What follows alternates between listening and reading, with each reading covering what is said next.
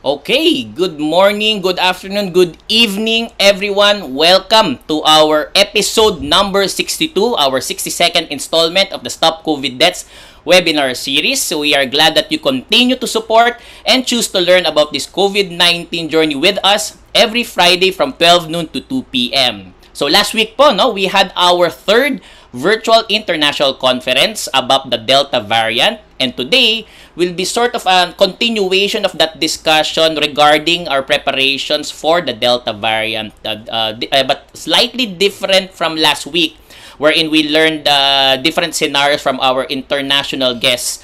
Our speakers for this webinar will be coming in from several different parts of the country, and today our focus will be on our situation and our preparedness of our different hospitals here in the Philippines. I'm Dr. Raymond Francis Sarmiento, Director of the National Telehealth Center, National Institutes of Health, University of the Philippines, Manila. Always a pleasure to be with all of you during our regular Friday lunch date. I always look forward to our Fridays naman po, no? And not just because I'm able to join each and every one of you dito po sa ating regular Friday lunch habit, but also especially because I'm able to share hosting duties with my mentor and my partner, Dr. Susie Pinada Mercado, who has always really regaled us with all of these different insights po for our webinar. Dr. Susie?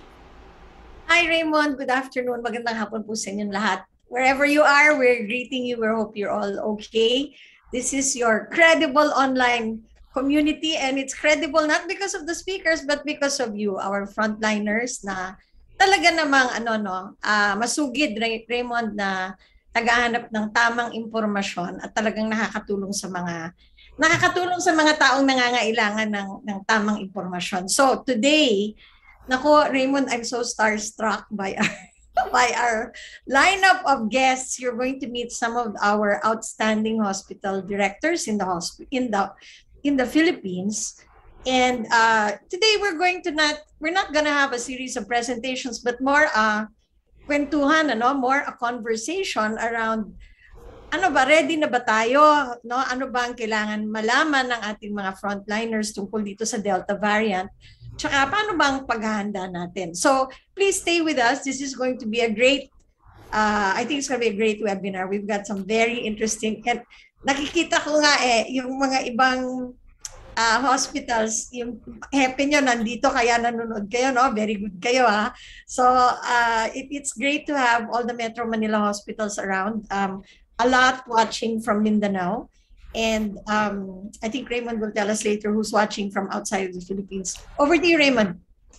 Thank you so much, Dr. Susie. So for those who are joining us for the very first time, our webinar episode for today will be a little bit unconventional in the sense that it will just be really an informal, if you want to call it, a conversation among all of the different leaders and directors of the different hospitals here in the Philippines as we prepare for the Delta variant po, which is really top of mind for us for a few weeks now. So, wag po kayong magugulat kung ganun po ang ating really a setup or arrangement, because that's really very, very different from what we have been doing for the past 61 webinars. Speaking of 61 webinars po, no, for those who are asking, all 61 webinars are archived or can be viewed po in the playback of the YouTube channel ng TVUP. So if you go to www.youtube.com and then type in the search bar TVUP, you'll be able to see all the 61 previous webisodes or webinar episodes po natin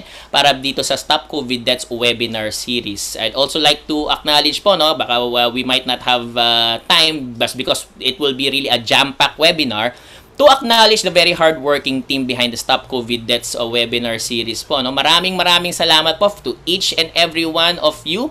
And for those who are asking, I know we have been receiving really tens of inquiries as it relates to the certificates po. No? Ito po ang itsura ng certificate na we will be handing out at least for those who are eligible to receive it. And to be eligible, you should have spent at least 50% of the webinar duration dito po sa Zoom. And if you feel that you should have received or we may have missed sending out your certificate for any of the previous 61 webinars, please let us know.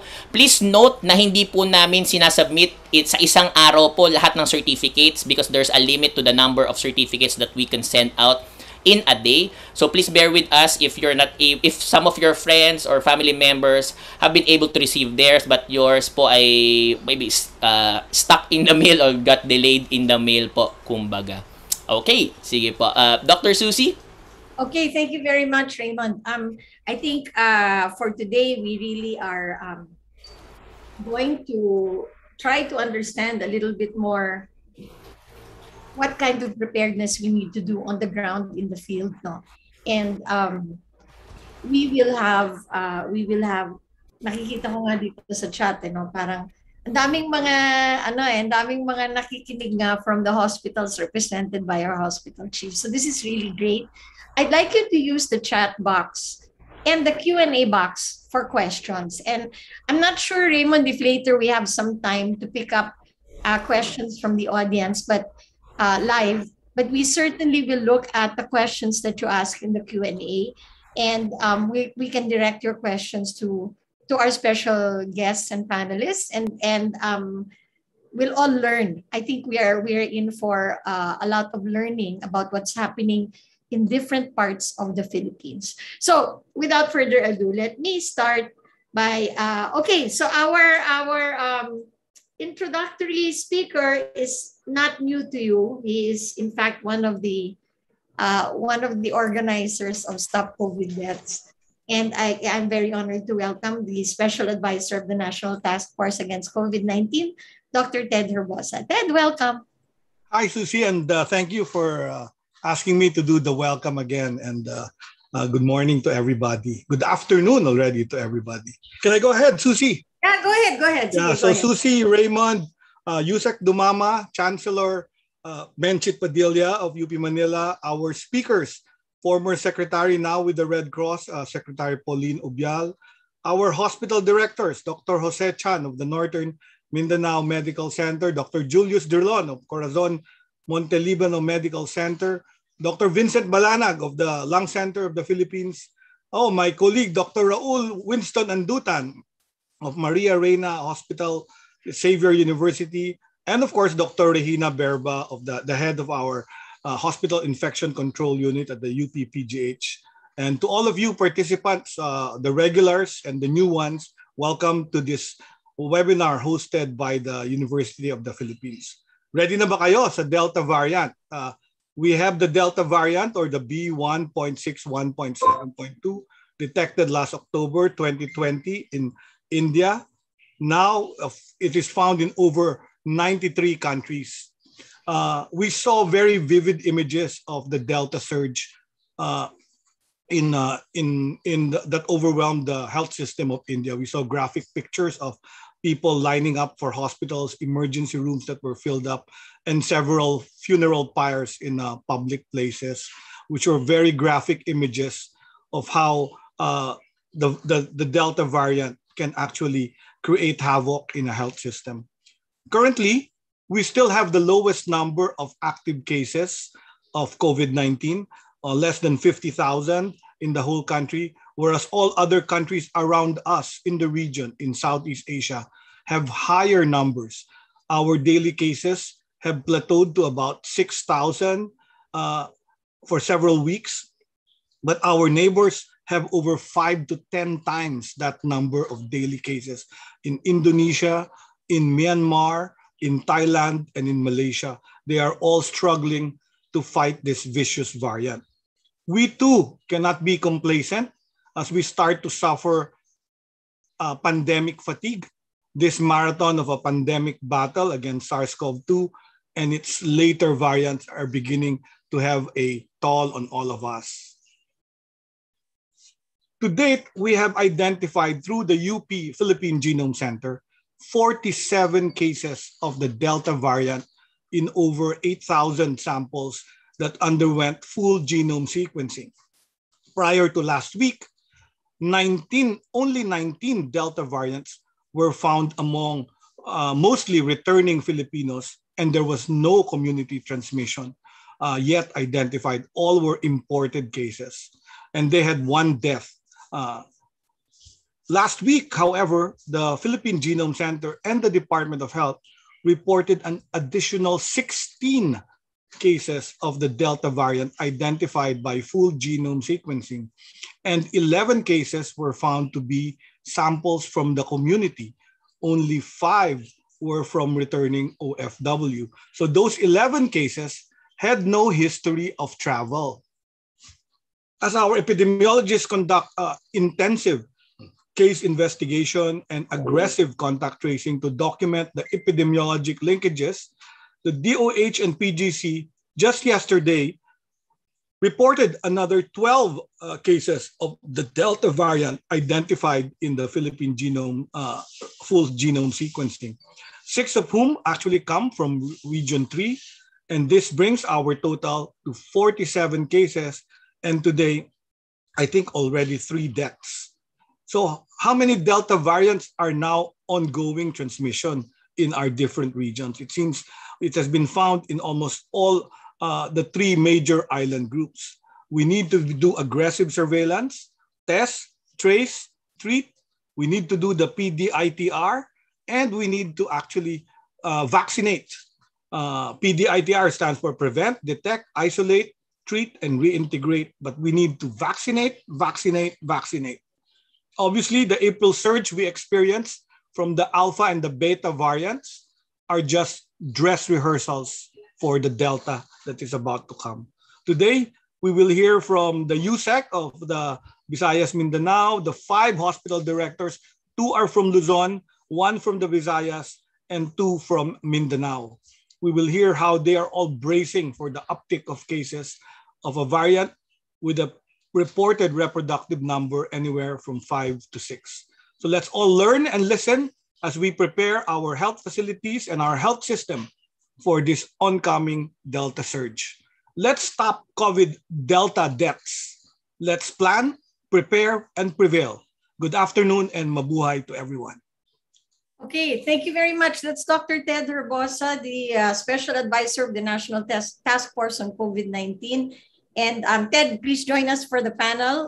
We're going to have a very interesting discussion. So before we go to our first speaker, we are going to have a video of our webinar last week. Apparently, Raymond, ilan yung nanood ng webinar natin on the playback? You know, well, at least for the playback, no, mga nearing 6,000 na po when I was viewing it, at least for the playback. So that does not even count everyone who was actually watching it live, those other views in our other social media accounts. So maraming salamat po sa lahat po ng mga nanood last week for our 3rd virtual international conference. At least for this webinar, Dr. Susie, we have more than 3,000 registrants. And we understand that there are multiple watch parties going on. So thank you po ulit. Oo, lalo na yung mga watch parties sa Corazon, Locsin, Montelibano Memorial Center, marami. At saka yung sa sa Lung Center. Okay, so all right. So for those who missed it, or just to refresh our memory, TVUP has prepared a summary, like katulad ng mga sa TV series na last week, di ba? Last week on Stop COVID Deaths. Eto na. Okay, so TVUP, over to you.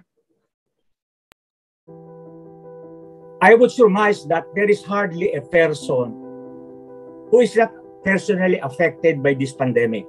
Could we have done better?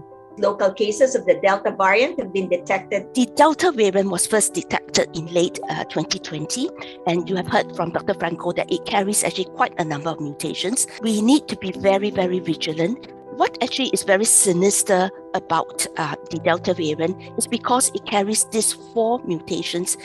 This one is showing that the more contagious the variant, the higher the basic reproduction numbers. Delta is 50% more transmissible than Alpha. So why do mutations occur? It occurs because it's part of the evolution of the virus. It is more contagious, it's more transmissible, and with the Delta variant, there has to be a shift in strategy against this changing enemy.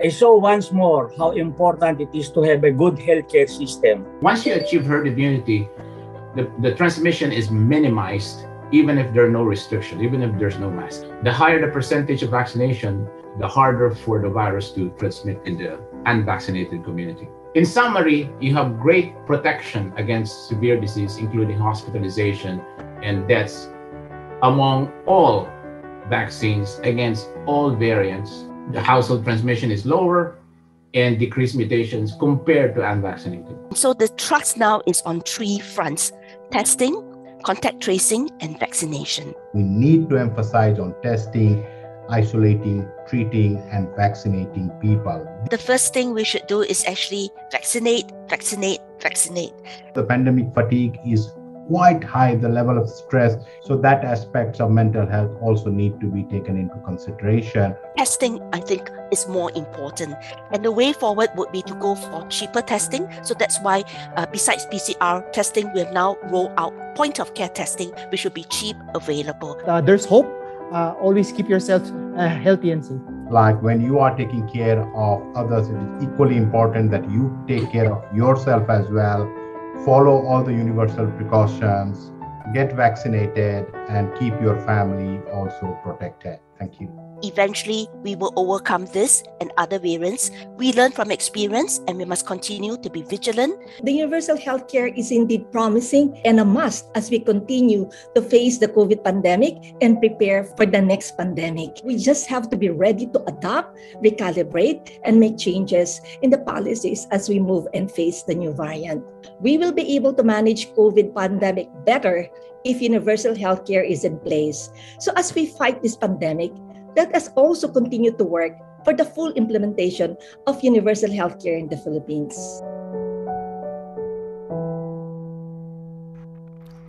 Thank you so much, TVUP, for that really very, very quick overview of our episode last week for our third virtual international conference. For this week's episode, we have a total of 7 speakers coming in from Luzon, Visayas, and Mindanao. So we found it just really appropriate that our first speaker will be the one to brief us on what we are supposed to do in case of a surge, especially because he's an Undersecretary from the Department of Health. So please welcome to the webinar po, Undersecretary for Field Implementation and Coordination Team for Visayas and Mindanao, Dr. Abdullah Dumama. Yusek Oka, welcome to the webinar, sir. Raymond, can you see me or hear me? We can hear you, sir, but we cannot see your... There we go. Okay. Okay.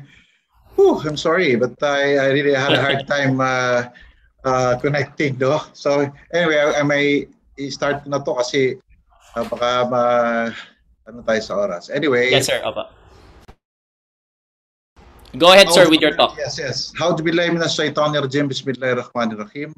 Allow me first to extend my courtesies to everyone, to my colleagues, to the other guests, to the experts who are still with us today. Friends, ladies and gentlemen, magandang hapon po sa inyo lahat. Maayong hapon kaninyong tanan. I'd like to thank the convener of this event for inviting us, most especially to our boss, Yusek Susi Mercado, to shed some light on concerns regarding COVID-19 response and management, especially now that the more dreaded Delta variant is looming around the country. As you may all know, this variant is of utmost concern, not only by our local authorities, but globally as well. Even the WHO experts are explicitly saying that this variant should be taken more seriously because unlike the former variant, this is highly infectious and causes more severe effects to those who get infected. Anyway, let me take off from a different note. I think I sounded like too threatening at the start. It wasn't intentional po. I was just simply sharing insights and information for the benefit of everyone. It pays to be informed, and more importantly, if the information is translated into positive behavioral change. Moving on, let me say that the Department of Health, in cooperation with the IETF, is framed at addressing this situation from both preventive and curative or treatment aspect. As the National Action Plan against COVID-19 is executed using the PDITR framework, the DOH is intensifying its campaign on infection and prevention control through the BIDA Solution and BIDA Bastonero-Bastonera initiatives. Hindi na po lingid sa ating kalaman ng ito, no? Ito po yung minimum public health protocols na madalas nating inaanunsyo na dapat sundin ng mamamayan. Number 1, B, bawal ang walang mask o face shield. Number 2, I, i-sanitize ang kamay ng madalas o kaya iwas sa crowded areas. No? And number 3, dumistansya ng at least 1 metro sa katabi o alamin ang A, alamin ang tamang informasyon. Ang mga nagbanggit ko po ay hindi ito katanghitsip. Ito ay napatunayan ng mga eksperto na ligtas, epektibo at madaling mga paraan upang maputol ang chain of infection. Kapag mga ito ay nakaugalian o naging habit ng bawat isa, magiging matagumpay ang ating laban sa COVID-19. Merong haka-haka na it only takes 21 days to form a habit. No? Maybe we all should try learning this one. And I mean, it's a good habit to learn. At kayo naman ay meron ng ganitong habit, kung maaari ay maging bida bastonero na rin tayo. Ito po yung may 4 po itong component, kumbaga. Number 1, inform, correct, remind, and appreciate. Meron po akong ginawa dito, ICRA, I-C-R-A. Madali lang pong intindihin ito. Ipaalam, inform, ipaalam sa mga kasamahan natin ang konsepto ng bida solusyon kung hindi pa nila ito alam. Number 2, correct. Iwasto ang mali at pagsuway sa minimum public health protocols. Marami ho sa ating mga kababayan na ang kanilang mask ay umaabot na sa baba. Yung kanilang mga face shield, ginagawang tawag ito, tawag ito, yung sun visor. Sun visor. Kaya ho, yun ho, yung kailangan nating iwasto yun. And remind, ipaalaala sa mga nakalimot ang pagsunod sa bida solusyon. Of course, number 4 is appreciate. Pahalagaan ho natin o kilalanin natin yung mga may matutuwid na sumusunod sa alituntunin. So muli, ang prevention strategy ay magiging tagumpay lamang kung ang bawat individual ay susunod o makipag-cooperate po. However, I would be too naive to say that everyone will abide by the rules. That would be too good to be true. Hence, the department is also into vaccinating all our eligible population as part of its preventive measures. In this case po, it is clear that we do acknowledge the contribution of our healthcare workers. Thus, they come on top of the list to be vaccinated first. This is the manifestation of the government's concern for safety, security, welfare of our frontliners, not to mention the science behind the decision. So in general, it is imperative that in any worst case scenario, the health system should be the last, if not never, to break down. And the HRH, as part of the entire health system, should be taken care of accordingly. Buhat naman po sa national data, pinapakita na pinamataas na fatality ng COVID-19 nasa mga senior citizens po at merong mga comorbidities. So sa pagsulpot ng Delta variant, kailangan natin paigtingin at bilisan ng pagpabakuna po sa kanila. At kapag naging maagap tayo sa pagpabakuna sa kanila, babawasan niyo po yung posibleng hospitalization, thus reducing hospital congestion, thus helping our healthcare system, thus helping our frontliners. Let us prevent them from getting infected and avoid them from suffering severe effects of COVID-19. How? By getting them vaccinated immediately. Otherwise, if we don't vaccinate more A2 and A3 priority group, hospitals will be congested again. since these groups are at most risk for hospitalization and death.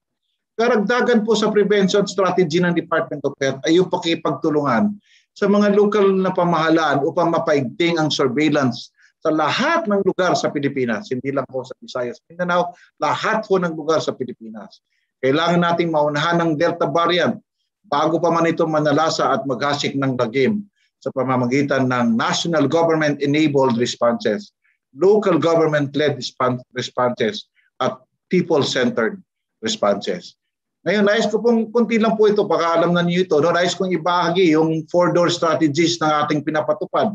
Door 1, may pintong isa, number 1 na pinto. Ito po ay pag-implement ng travel restriction as a separate and primary level of defense to supplement the currently implemented health protocols. Yung pagbaban po, ginagawa na ho natin ito. Number 2 is making sure, yung door 2, that safeguards are implemented such as screening, testing, quarantine at points of entry to lessen the risk of incoming travelers from triggering the local spread of the variants of concern. Yung pangatlong pinto po, yung door 3, is para sa mga LGU to strengthen the implementation of PDITR. Alam natin ito, prevention, detection, isolation, treatment, and rehabilitation or recovery strategies to immediately detect and isolate possible COVID-19 cases. And number 4 po, pang-apat na pinto is having a strong health system and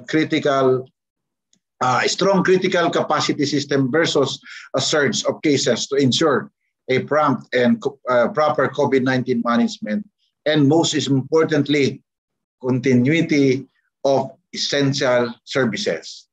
Ayun lahat po natin binanggit ay yung puntong prevention pa lamang. On the other hand, the treatment strategy, the DOH is improving and increasing the number of facilities which can accommodate and handle COVID-19 cases, including po yung public sector. Huwag natin kalimutan, napaka-importanting partner po yun. The infrastructure side of things are also already in motion.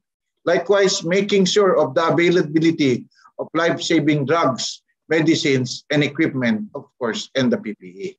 Yung SRH complement po natin is also being addressed. The department has called to duty other professionals from different national government agencies like the PNP, BFP, and the AFP.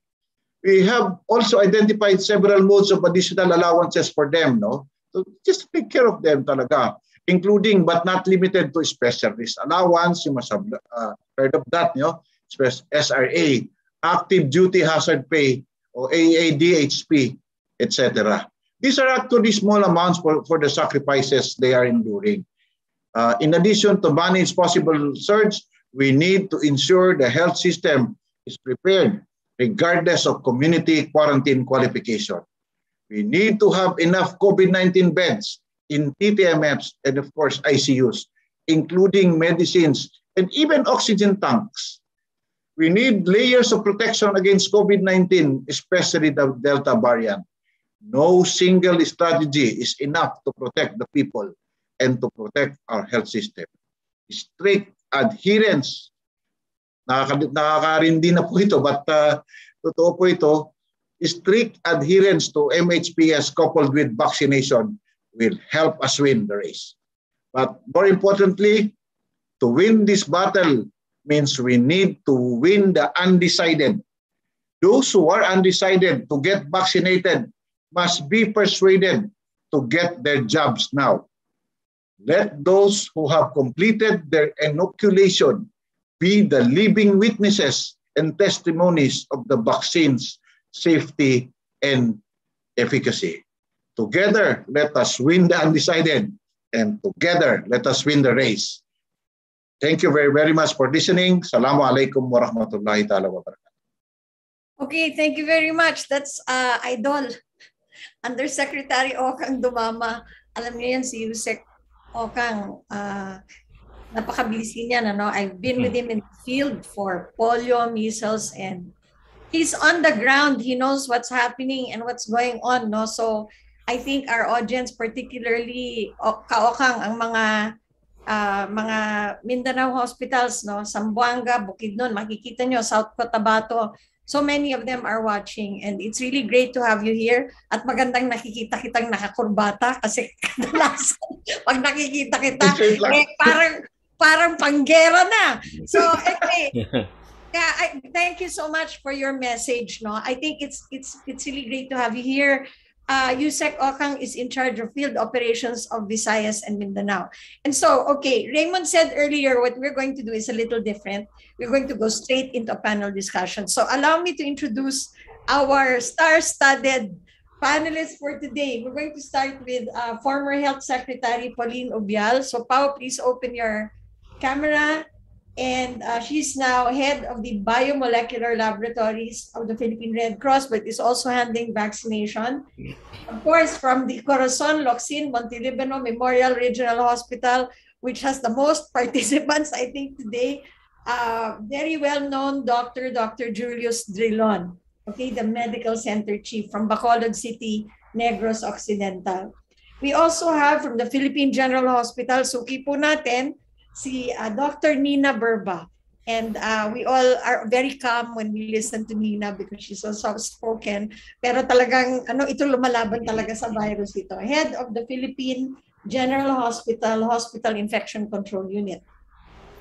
From Mindanao, Dr. Raul Winston Andutan, Medical Director of the Reyna, Xavier, University Hospital, Cagayan de Oro City, Misamis, Oriental. Dr. Jose Chan, the Medical Center Chief of Northern Mindanao Medical Center, Cagayan de Oro also, Misamis Oriental.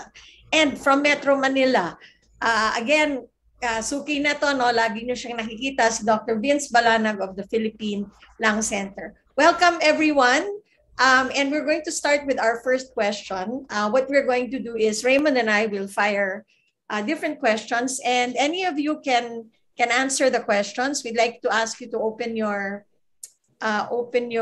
video. I think Ted Herbosa had to leave. Ted, are you still here? Okay, so I think I'm still here. Okay, you join us muna kasi may speaking engagement pa to si Ted eh. Pero while you're here, please join us. All right, so first question. When you heard, so we selected hospitals where there was known cases of the Delta variant. And I think the first question is, when you heard that Delta variant is found in your city or your province, what came to your mind? What was your first reaction? So we're gonna start with Dr. Julius Drilon of Bacolod City. What came to your mind when they said, naku, meron dito sa Region 6? Maraming salamat, TVUP, for having me. It's really an honor. And good afternoon, Susie, and to my fellow panelists. Honestly, personally, we were expecting it already. When you say how do we feel, we were expecting it because our philosophy is to assume that it's already in the community, and we have to strengthen our defenses. So, hindi actually po kami nagulat na mayroon ng Delta variant roaming around Western Visayas. And we do not really know where they are, primarily because we lack the genomic surveillance in Western Visayas to be sent to Philippine Genome Center. So, whatever variant that is, we have doubled our defenses, primarily geared towards our healthcare workers. So for us, it was not surprising, to be honest. Yeah. How about from Cagayan de Oro? So we have the two hospital chiefs from both a government hospital and from a private hospital. Raul, ikaw muna. Nung narinig mong biglang press conference, ko na we have one. I don't know if it was fortunate that we have one, so we can be given the opportunity to experience how to handle Delta cases.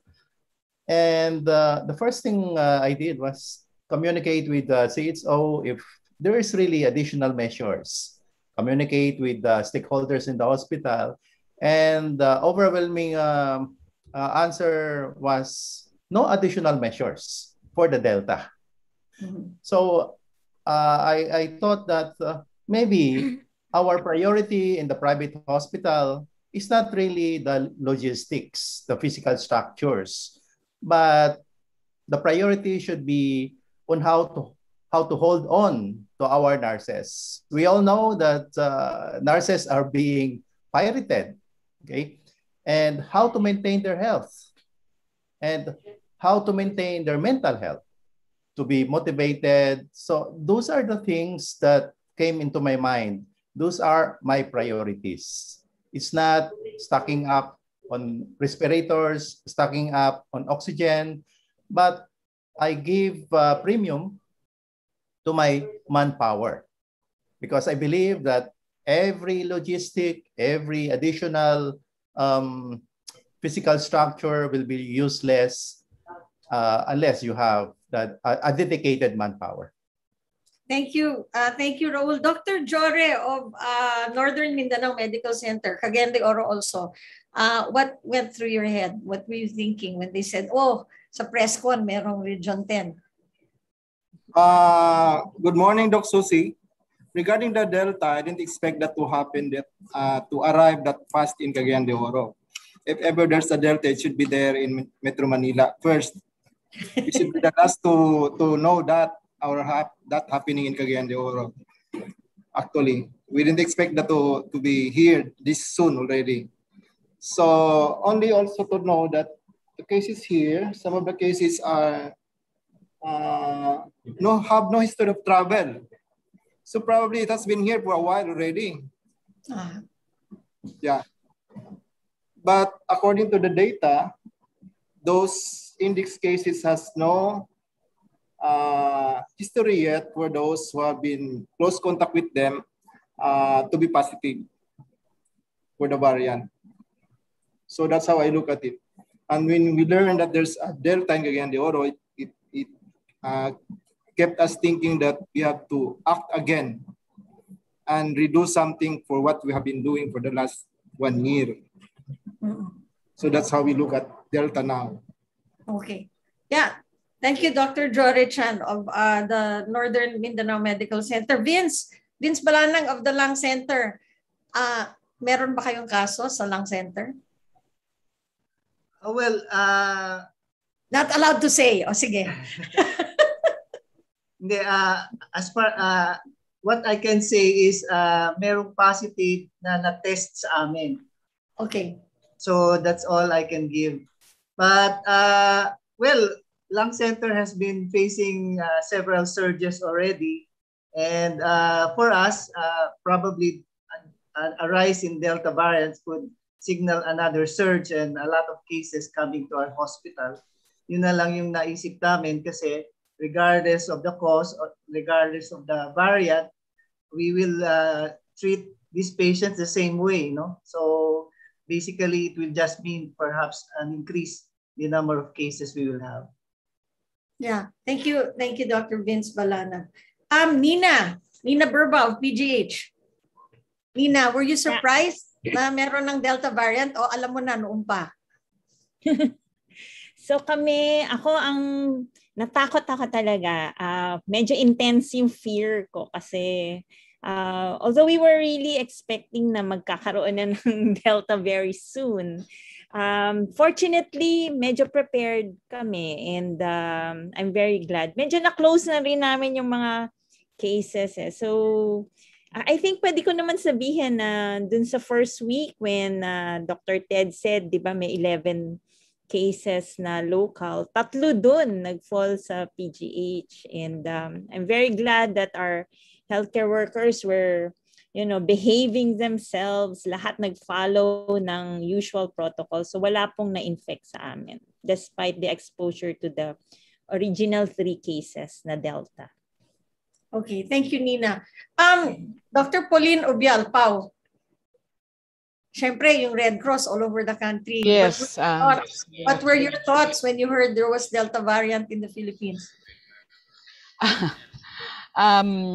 I was thinking when we were listening to the news, it's not that we don't have Delta variant at that point in time. It's just that we don't detect it. Because even as we have 271 laboratories right now for testing COVID, our testing rates are still very low. It's 30 to 40,000 per day. When our target at the start of the pandemic was 50 to 60,000, we have not attained that, even now that we have more laboratories. So I think that we need to ramp up testing. Yun yung pinaka ano. If we're not reporting Delta or ilan lang, 47 lang ang nare-report natin na Delta because we're not testing enough. Yeah, okay. So the importance of testing, no? Let's go to that, to testing. Are we, okay, so we're not testing enough. And what is the situation on the ground? So prior to our coming on the air, we were having this conversation, and Dr. Drilon, you were talking about discrepancies in testing. Would you like to talk about that a little bit more? Thank you, Susie. The situation in our area, primarily Corazon, Locsin. Let me give you a little rundown on our coverage area. Corazon, Locsin is located in Bacolod City. It has a population of around 600,000, more or less, to 615,000. So our molecular lab, which is a collaboration between Bacolod City and the Department of Health in Corazon, Locsin, handles most of the samples given by Bacolod City Epidemiologic and Surveillance Unit, or Bacolod CESO. 90% of the samples in the community are sent to us, and on the height of the positivity rate in around June and July, we noticed that the testing are not sufficient. You know, that I think that validates my former secretary's observation that the testing remains to be desired. It defies the epidemiologic theory that the more positives that you have, the more aggressive that you should be. But we have not reached at least the minimum as we have calculated of around 500 tests a day. And the maximum we had was only like 300 in one day. And if we are going to, without going to the details, if we are going to look at the graph of our testings, it's like a roller coaster curve. So it's an up and down, never up, never plateaus in terms of testing. And that's, we are not getting the real picture of the community in that case. So in terms of testing, I think the overall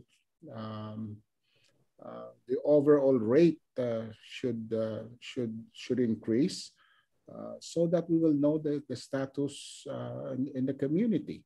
It was very important to us because we also base our predictions and forecasting based on this testing. So we closely monitor the testing numbers, the positivity rate, so that we can prepare our facility better if we are seeing a lot of individuals being tested. As of now, the case fatality rate is quite high. It's around 2.32. The numbers are not really nice to look at. The we have increased the number of our COVID beds just in case we will be seeing another spike in the positivity rate. But overall, we still need a lot of tests, as advocated by the experts all over the world about testing. So that is what's happening with us, Susie.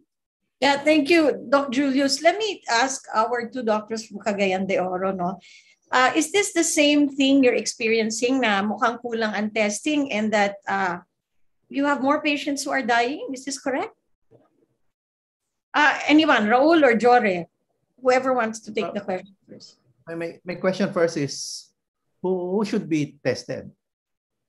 In our hospital, we only have a maximum capacity of 160 tests a day. So I don't know if that is significant to test a majority of the population. So do we have strategy on who should be tested first? Okay. How about Raul? Sorry. I can answer that siguro. Okay, go ahead. We have to focus testing talaga because we cannot test everyone. So the number one priority in testing are the frontliners, yung mga healthcare workers.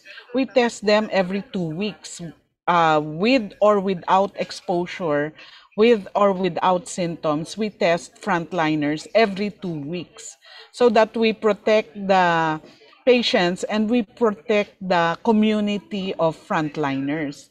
Then the second priority would be the general population with symptoms.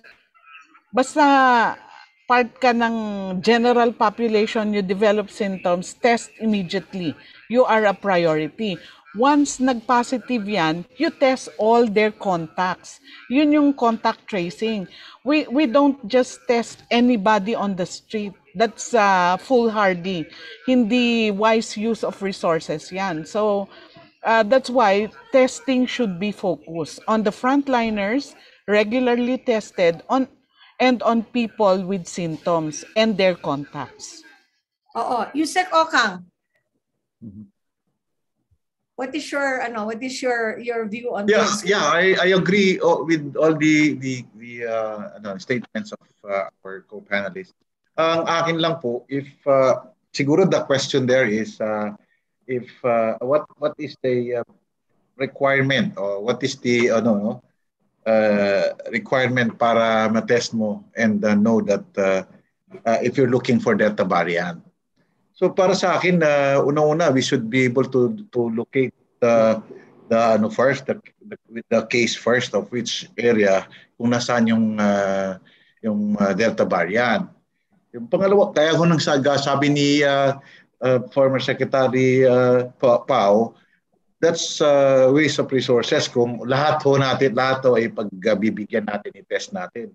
Pangatlo po, let us all take a look at the capacity of our BGCs. They're claiming, di ba ho, 750 samples lang po ang natetest nila kapag in 5 days, no? So kung 1,000 ang darating dyan, yung 750, next round na po yun. So may there is, i-make sure na yung ating merong mga areas that there are suspicious Delta variant existence, yun ang i-prioritize din po natin so that we be able to pick up somehow the cases of Delta. Thank you. Okay, thank you. Raymond, over to you. Thank you, Dr. Susie.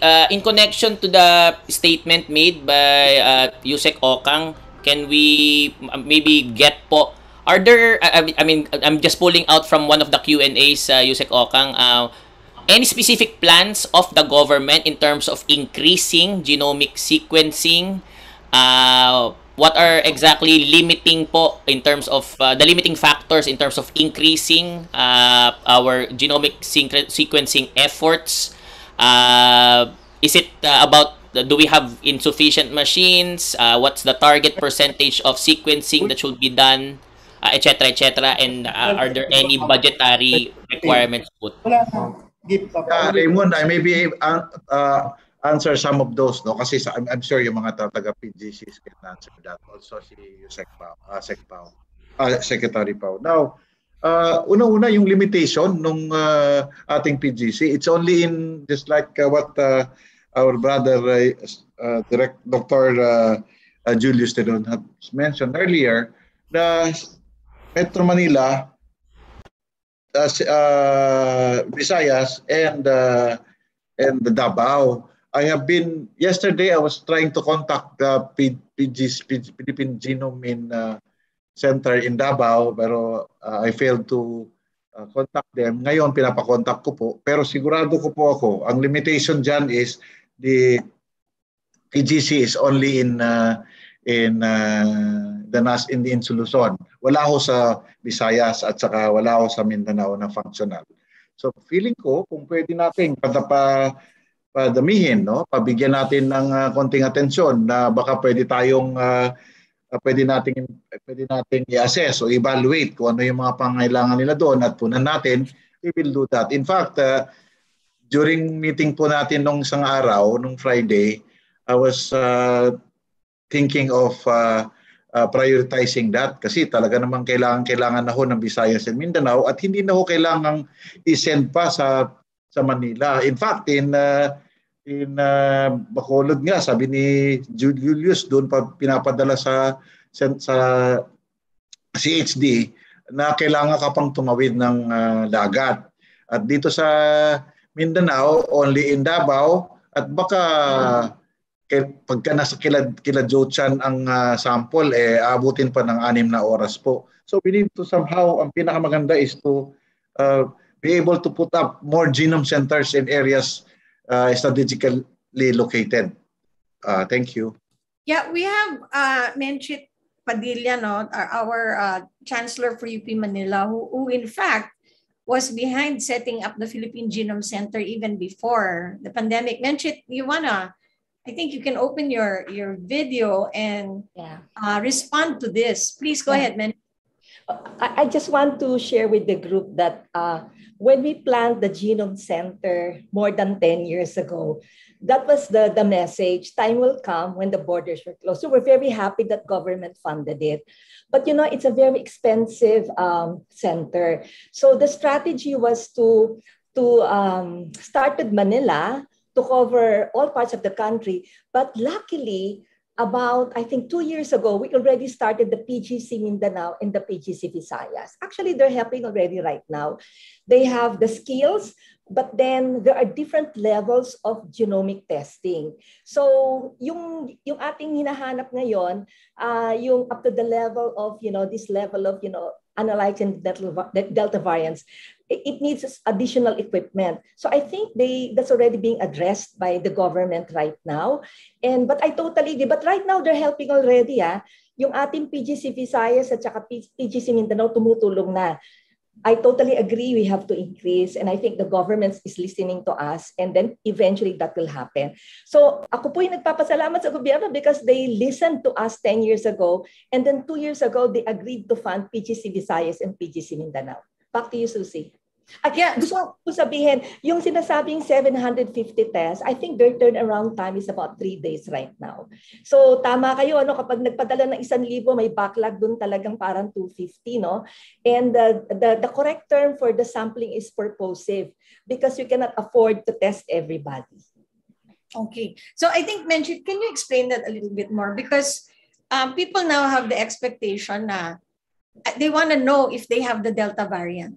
That's not possible, di ba?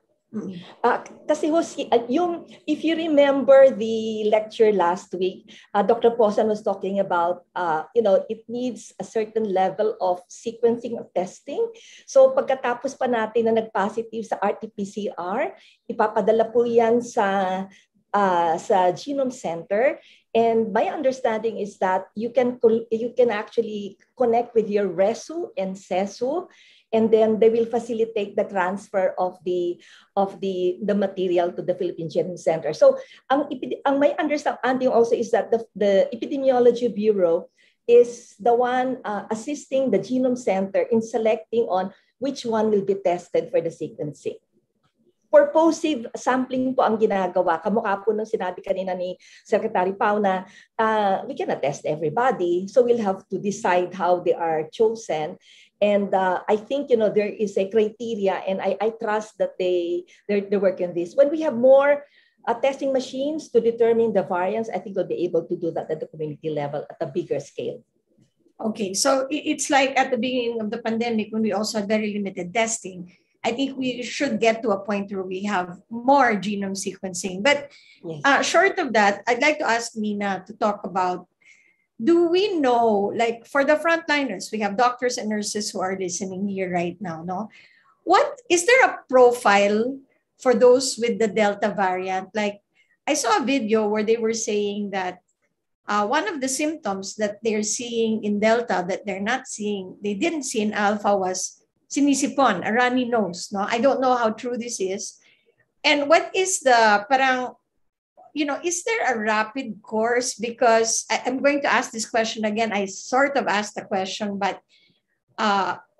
anecdotally, we're hearing that people get to the ER and it's too late. Does it happen all of a sudden that people cannot breathe? What do we see in the Delta variant that's a bit different from what we saw in the past with the Alpha variant? So Nina, please go ahead.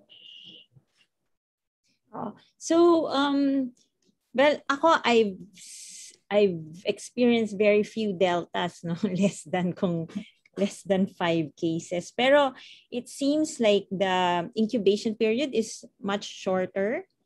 Tapos talagang highly transmissible. So the patient might tell you na more of the household members were presenting with similar symptoms. Tapos pero ngayon talaga I think yung pinaka-clincher is kung fully vaccinated ka and then you come down with something that sounds like COVID-19 and then eventually you're tested positive with the RT-PCR pero fully vaccinated ka. Whatever vaccine you receive, talagang dapat magduda na tayo na baka Delta variant yun. So for us in PGH, those are some of the guides that we use. So yung sa lahat ng mga healthcare workers namin na fully vaccinated and come down with COVID-19 na confirmed, we actually line them up for sending to the PGC for whole genome sequencing. In addition to their exposures, kung meron silang exposures to travelers or they had travel to countries that have confirmed cases of Delta also. Doc Jore is raising his hand. Go ahead, Doc.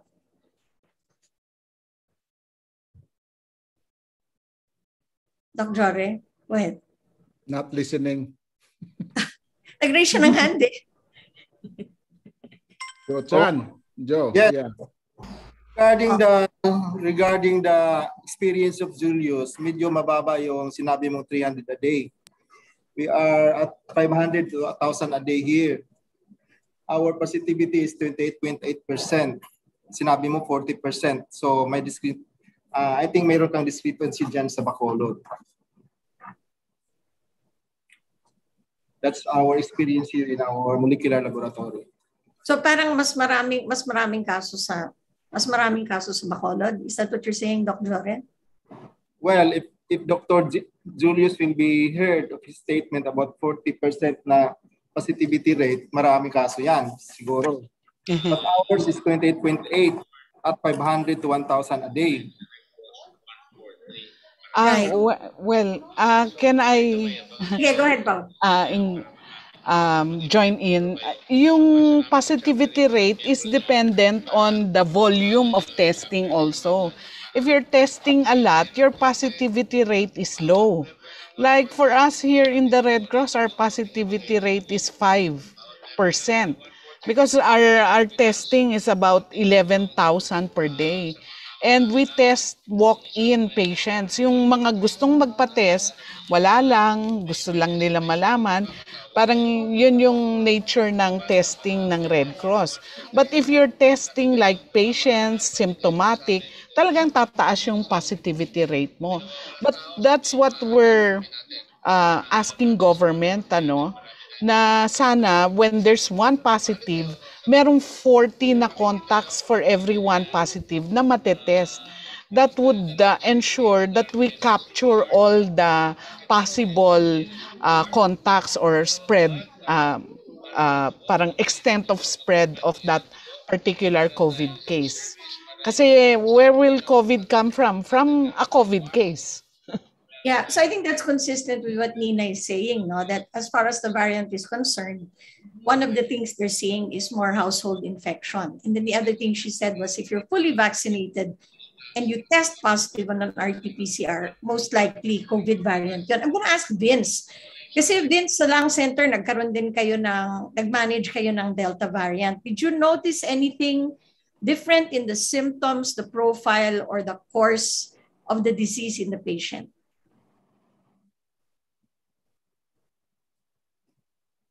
Doc Vince. Si Vince. Parang nawala yata si Raymond. Nawala ba si Dr. Balanag? Yeah. Yeah, sure. I'm here. Nawala. Okay. Sige, we'll come back to him when he joins us again. Raymond, I think he's here, Dr. Susie. Vince, yung tanong, no? The same question for Nina, because you've seen Delta variant cases in the Lung Center. Was there anything different that you noticed? Kasi what we were saying is, okay, kulang tayo sa testing. All right, so we can't test everyone, but are there other indicators that give us a higher index of suspicion na baka may kumakalat na Delta variant? And is there a difference in the symptoms? Is there a difference in the course? What do you see that's different? Sige, Vince, go ahead. Ano experience sa Lung Center? Sa Lung Center, we regularly send samples to the Philippine Genome Center. But ang sinisend lang namin, yung mga threshold cycle of 20 or less. No? Yan yung mga mabilis ang number of virus. No? So, in terms of the Delta, as far as I know, there's just one patient that we have, and it was just tested sa atin and isolated outside. So we really don't know if we have more Delta right now. Kasi as far as I know, isang case pa lang yun nandito. No? So I cannot probably answer ano yung distinguishing factor for Delta variants. But sa amin, pag mababa yung cycle threshold, less 20 or less, we send them to the Genome Center kasi possible variants sila. Okay. Thank you, Vince. I'm just going to go back to Nina quickly and then turn over to Raymond. So, Nina, if any of our hospital chiefs see a sudden surge, parang biglang dumami yung mga kaso, and because these hospital chiefs are in areas where the variant has been identified, do we assume that that is the Delta variant spreading? Ako po kasi yung mindset ko is that when we manage and we also try to protect our healthcare workers and everybody else from the COVID-19, it probably doesn't really matter kung Delta siya or hindi eh. Kasi the infection control precautions should be the same. We really need to just be parang fortify all ports of entry, lahat ng pwede gawin to protect ourselves from getting the COVID-19, whether Delta siya or hindi. Parang ganun po dapat, I think, yung message. Kasi impossible talaga for us to send as much as we can. I think the PGC is really trying its best also to cope with the amounts of requests to process whole genome sequencing. Pero impossible po talaga. So, on the ground, na lang natin, assume at this point that there is already local transmission. Assume na everybody who's COVID positive is potentially a Delta variant and protect ourselves and everybody else around us accordingly. Parang ganun, I think ganun po yung mindset, and that's what we're trying to tell all our healthcare workers here in PGH. Yeah. Okay, I'd just like to add. Pao. Okay, Pao muna. What we try to do here at the Red Cross to protect our staff is, yun nga, yung sabi ni Dr. Nina Berba na you assume that the Delta variant is here. So, number one, we stop allowing them to go on leave. Nobody goes home. So they go to the lab and then go to their quarters, lab and quarters lang for the next 4 months. They don't eat together. Bawal nang kumain together. So we have food. You get your food, you eat in your corner. And of course, the minimum health protocols, no touch policy, wear your mask, wear hygiene, hand hygiene, and the careful use of PPEs when you're in the lab or when you're collecting the swab or saliva samples. Okay, thank you, Pao. Raymond, go ahead. Yes, thank you, Dr. Susie. There are multiple questions as it relates to the vaccines po, no, and their efficacy. So I'll try to consolidate those questions. Number one would be, maybe this is just a reiteration of what we learned last week. Can someone comment on the effectiveness of the vaccines, especially given that Sinovac is the dominant vaccine given to the Filipino population? Kayo, pagka nabakanahan na raw po ba ng Delta, does it also cover for other variants of the COVID-19 virus? And are there any reports naman po with regards to the level of resistance of the virus given all of the mutations po right now? Sige po. Yes, Raymond, according to studies, these are recent studies, wala pang resistance to any of the vaccines that have been developed. So all the vaccines, Sinovac or whatever vaccines, are still useful to protect you from the virus. But yun nga, yung sabi natin, they don't protect you from getting the virus. They protect you 100% from getting severe disease. So, pwede ka pa rin magkaroon ng virus even if you're vaccinated. But yun nga, yung kailangan natin matandaan, yung critical mass, yung herd immunity or population protection. The more people that are vaccinated, the less the chances of spread of any of the variants. Right. So I think that's a good segue to talk about vaccination in the areas where our hospital chiefs are, because in the last webinar, that was the main message: vaccinate, vaccinate, vaccinate. When you vaccinate, as Pao says, you could get COVID. It doesn't protect you from not getting COVID, but you won't get seriously ill and you won't die of it. Of course, there are probably a few cases where that happens for different reasons, but in general, you don't get severe disease.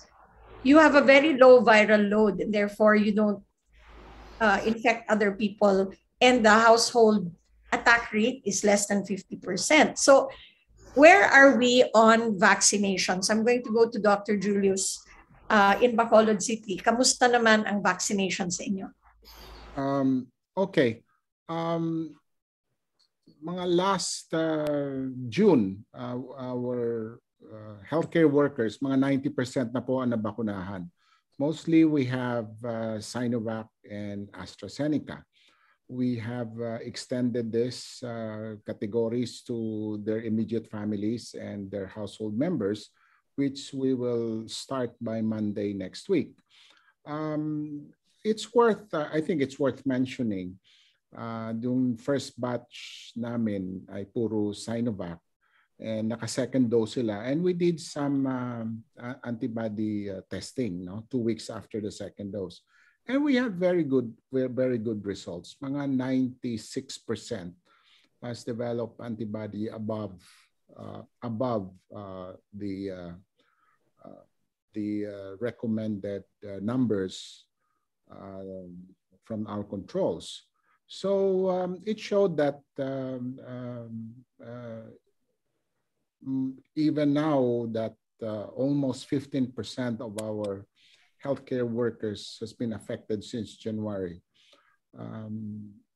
Wala pa pong pumunta sa moderate to severe or directly succumb to COVID.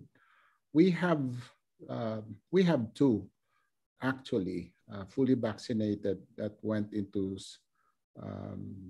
severe infection. But that we were able to, but because of other inherent the disease entity, and one actually died, but not because of COVID. Na pauwi po namin. So that is basically our problem because our vaccine supplies are not within our controls. So kung ano man ang available ay binibigay po namin. Overall, I think I don't know the whole status of Negros Occidental, but we would definitely need to have a foot race against COVID. Kung sino mas mabilis ay yun po ang dapat ay makuha natin. But basically the race is on. Pabilisan po ng bakuna versus the spread. So at this point, I think we really have to ramp up our supplies and more vaccinators, and should be employed, and we should vaccinate as fast as we can the vulnerable sector of our society. And that way, yun lang po, we can prevent that the hospital system will not be overwhelmed. So that's the story in our locality. But we are just thankful that we have sufficient supplies of vaccines for our healthcare workers. Okay, well, that's good to hear. That's good to hear. How about Cagayan de Oro? Jore or Raul? Kamusta ang vaccination sa inyo?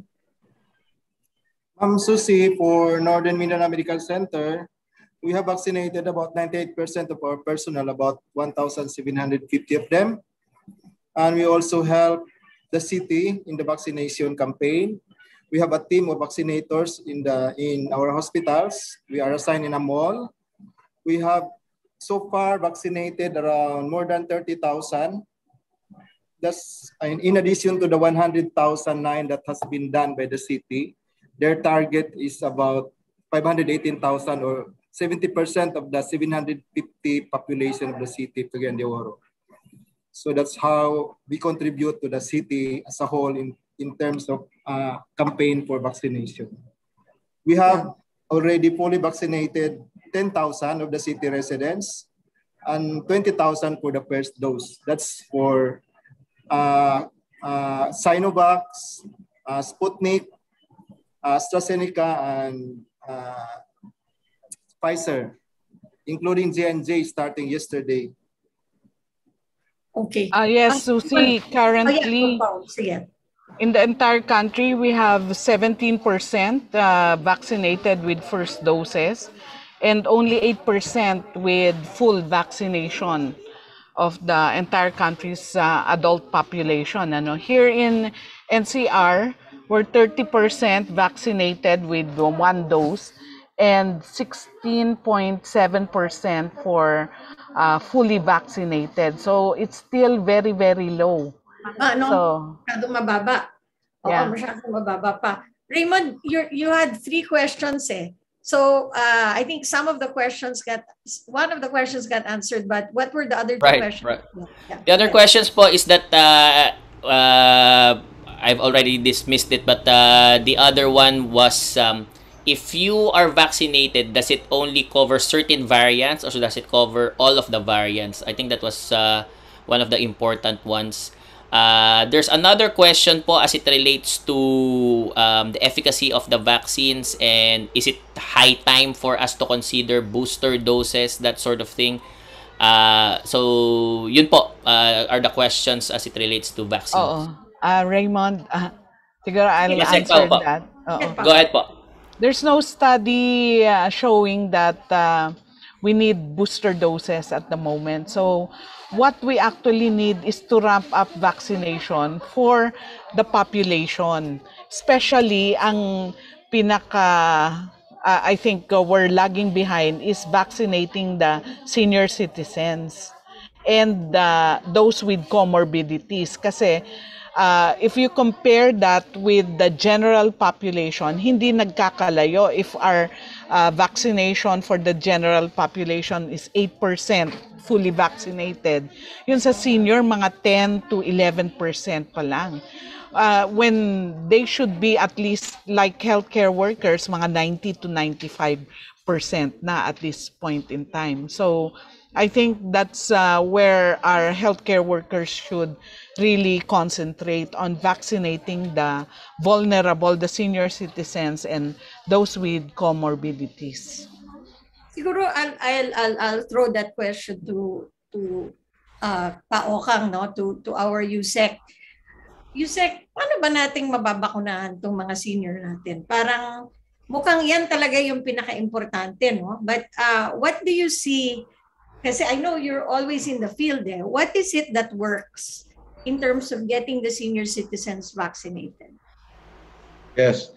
Ma'am, before that, I'd like to paint a better picture dun sa mga percentage na binigay ni Sec Tao para ko makita yung absolute number kasi kung percentage baka mahirapan silang mag-decipher no. So total doses administered na po sa buong Philippines is about 15,953,000. So by this time it has hit July 21 pa po na data to. So it must have hit 16 million already. And SecPAO is true na nahirapan tayo sa priority 2, which is the senior citizen.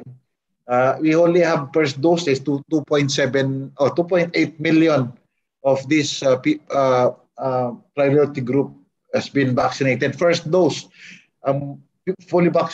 complete doses po is 1.3 million pa lang. Tama ho, roughly 10% pa lang ang first dose, and then much lower ang second dose.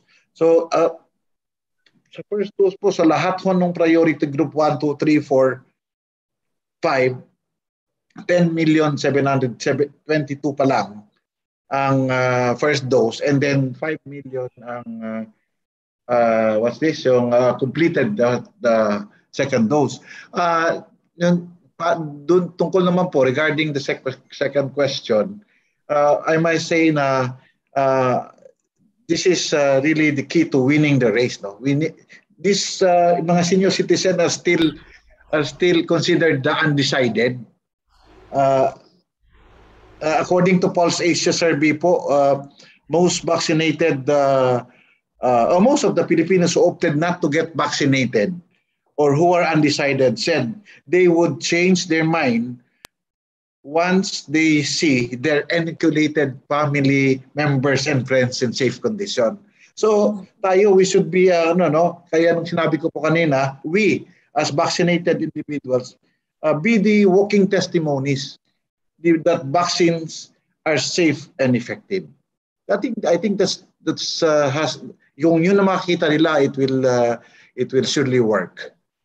Yung pong mga sa pamilya nila, yung mga senior citizen, they would look at their sons and daughters muna, una muna kayo yung sa bahay, and then after you, kami naman ang susunod. I think that's a good way of saying na kaya mababa yung ano natin at paano natin sila ihikayat. Thank you very much, Yusek Dumama. No?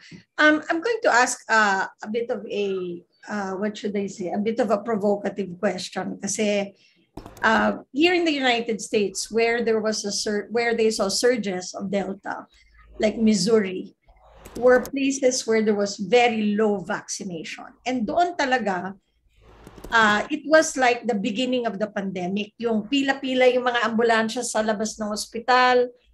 They were asking the other states to help them, no? And wala nang ventilator, wala nang space sa loob ng hospital. So my question is this, right? For your particular locality, what do you think is the most important thing you need to prepare in the event, hopefully, God willing, hindi, no? But if we do go into a surge where talagang pipila na naman ng ambulansya sa likod ng sa driveway nyo, what's the most important thing you need to prepare in your locality? So this will differ from place to place, but I like to get a sense of, in terms of projecting or forecasting what is needed, what do you think you need to prepare? I'm going to start in a different way. I think I'm going to ask Sec Pao first. For the Red Cross, what do you think you need to prepare? Just in case, let us say that, kasi we saw this last week in the webinar, no, that the spread was really exponential, no? Parang it starts low, but within weeks and then months, ang dami biglang mga kaso. So, Pao, anong paghahanda ng Red Cross? Yes. Nag-freeze yata si Pao. Okay. I just like to add all. Hello? Hello? Go ahead. Hello? I can see you. Oo. For the senior citizens, the strategy of the Red Cross is to use our mobile bus services kasi alam naman natin they're not techie. They're having a hard time to go to the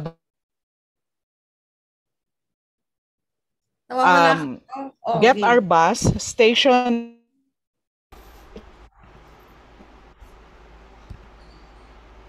Okay, I think we lost Sec Pao. Hello? Hello? We have our audio, so okay. Please go ahead, Sec Pao. Internet. Okay. Internet connection is unstable. But anyway, what we do is to use our mobile bus, Bakuna bus, and we station it in one corner, and then we call all the senior citizens to get vaccinated. And we can get as much as 600 to 700 in one setting. So, dapat siguro innovative tayo when it comes to senior citizens. They cannot be all brought to the Bakuna Center. The other thing that we do, kagayang ginagawa ngayon ng Muntinlupa, I think, is that when the senior citizen come to our facility, we also vaccinate the companion para parang may added bonus yung mga senior citizens. So, and their caregivers and their family members, sinasama na rin namin. So, I think that's one of the strategies we can add. Now, in terms of the Red Cross initiatives, we're putting up oxygen generating. I know the hospitals in Mindanao, actually, we did that when I was Assistant Secretary for Mindanao, and instead of relying on the supplier for oxygen, we put up oxygen generating plants in most of the DOH hospitals in Mindanao, and now there's COVID. They're actually self-sufficient. They can produce their own oxygen. And here in Red Cross, we're putting up 2 oxygen generating plants in Subic and here in Manila. Okay, thank you, Pao. Nina was raising her hand. Nina, go ahead. I wanted to show lang our numbers kasi sabi sige, go ahead. kanina. Do it. Can I share my screen lang? Of course, of course. Go ahead.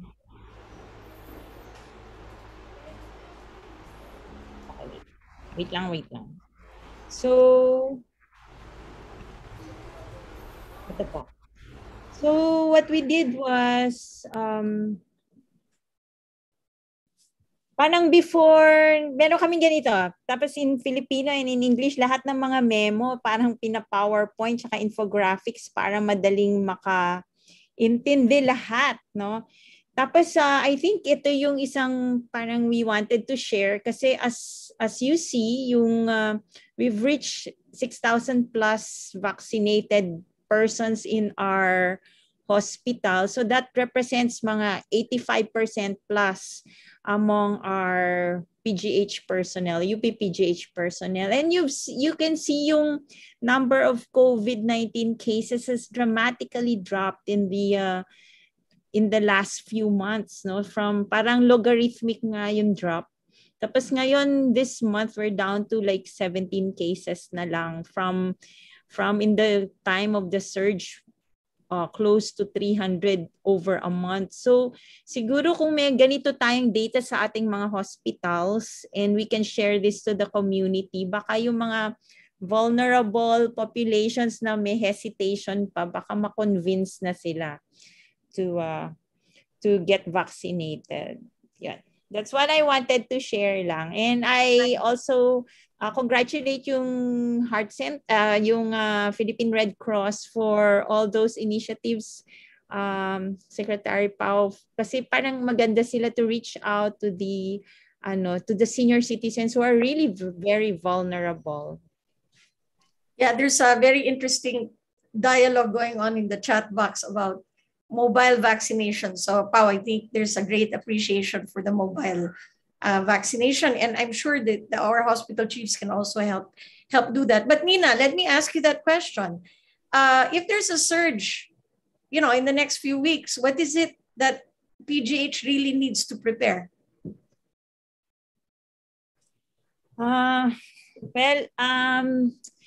Yung ginagawa namin, we're really trying to get all our beds ready for the surge. So, di ba, kaka-surge lang kasi. So, yung mga wards and areas that we've sort of closed muna to preserve our manpower. Pero we've kept them prepared to be reopened as soon as the surge comes to being, no? Tapos, there's also this very new isolation facility, supposedly state-of-the-art siya, and we're going to be ready to open that in a few weeks. So that's part of our preparation for this upcoming surge or potential. So, Nina, if there's something that you think you might lack in a surge, what do you think it will be? Anong tingin mong kailangan namin ng more nurses.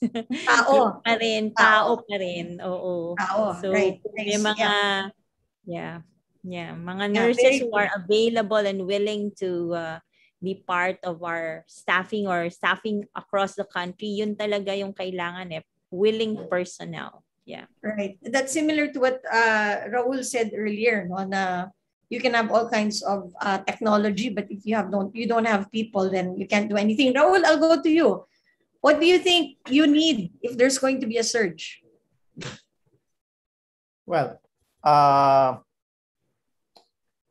what we need is additional manpower because we are hard on that. The DOH has given us additional nurses, but these nurses are usually not trained. So perhaps the DOH can give us additional manpower who are trained to handle COVID patients. Or we probably need more quick training, no? More training so that people can be immediately trained to handle COVID. Doc Julius, kayo? Yes, thank you, Susie. As early as December, meron na po kaming hinanda na surge capacity preparation, no? Which at this point there were three plans actually, no? Plan A, Plan B, and right now we are on Plan B na ini-implement na po namin. We have also cross-trained our nurses for critical care and intensive care process. But you painted a very bad scenario yung sinasabi niyo po, Susie, na nakita mo sa telebisyon, that one state, I think Minnesota, yeah, I saw that, na humingi na sila ng tulong sa ibang state. Right now, we have around 500 staff, no, na strategy namin, na just in case there's a surge, meron kaming ibabato na 500 na total. Okay? Medical, paramedical, nurses, and all of that. Worst case scenario, yung sinasabi mo, bad picture, hard question, hard answer. If you may allow, Susie? Yeah, go ahead.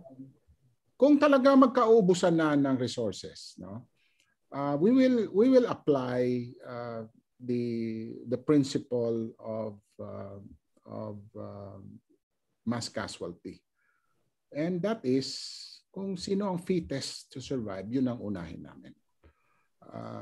That decision was made, that was last year. And yun po, kung talagang wala na kaming ibibigay na resources, human resource, beds, and etc., we will apply that principle, hard as it may be. But that is the last recourse, of course, and I hope and I pray that we will not come into that. But I like to add, Susie, as early as October, we know that COVID is here to stay. It is not just just a simple allocation of human resource, but right now we're having, as Ted stated, we're already having a pandemic fatigue, especially to our frontliners. And that takes a toll on emotional and mental health issues that's going on, I'm pretty sure, in all hospitals. So that's the other challenge that we have to face, that we have to keep our organization robust to become resilient. In order for them to be resilient, all aspects of human life should be addressed. And we're trying really hard, really hard to address this, especially the mental health issues. We have, most of us has not taken a leave for a year. So now we are, as mandated by the Department of Health, which we are under the Department of Health, when a red alert status is raised, all leaves and other things are not allowed. But right now we feel that we should slacken those rules a little bit. Number two concern that I have, and I'm sure all hospitals in the country, including Red Cross, is the financial sustainability to sustain this long-term, operationally draining COVID. So again, field health reimbursement remains to be desired. That's a subtle word. But how do we sustain this logistically?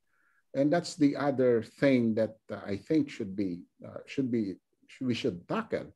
We should not be thinking of first 2 months or 3 months. Those things are really of our concern right now. How to sustain our operation. We know the economic ramification of this from the very start, but now it's becoming apparent. It's very hard now to support the operation with a very meager resources, especially the financial component. So thank you, Susie, for. Yeah, thank you, Julius, for that very thoughtful insight, which is more strategic, long term. That we can't just think of a few months. We have to think about parang marathon. No, it's not a sprint; it's a marathon. Let's go to the lung center, Vince. Yeah. Sa tingin mo, ano ang magiging pangangailangan nyo kung magkakaroon ng surge? Well, 80% of our cases actually are severe and critical, no? So basically, we would want to expand yung mga ICU beds namin.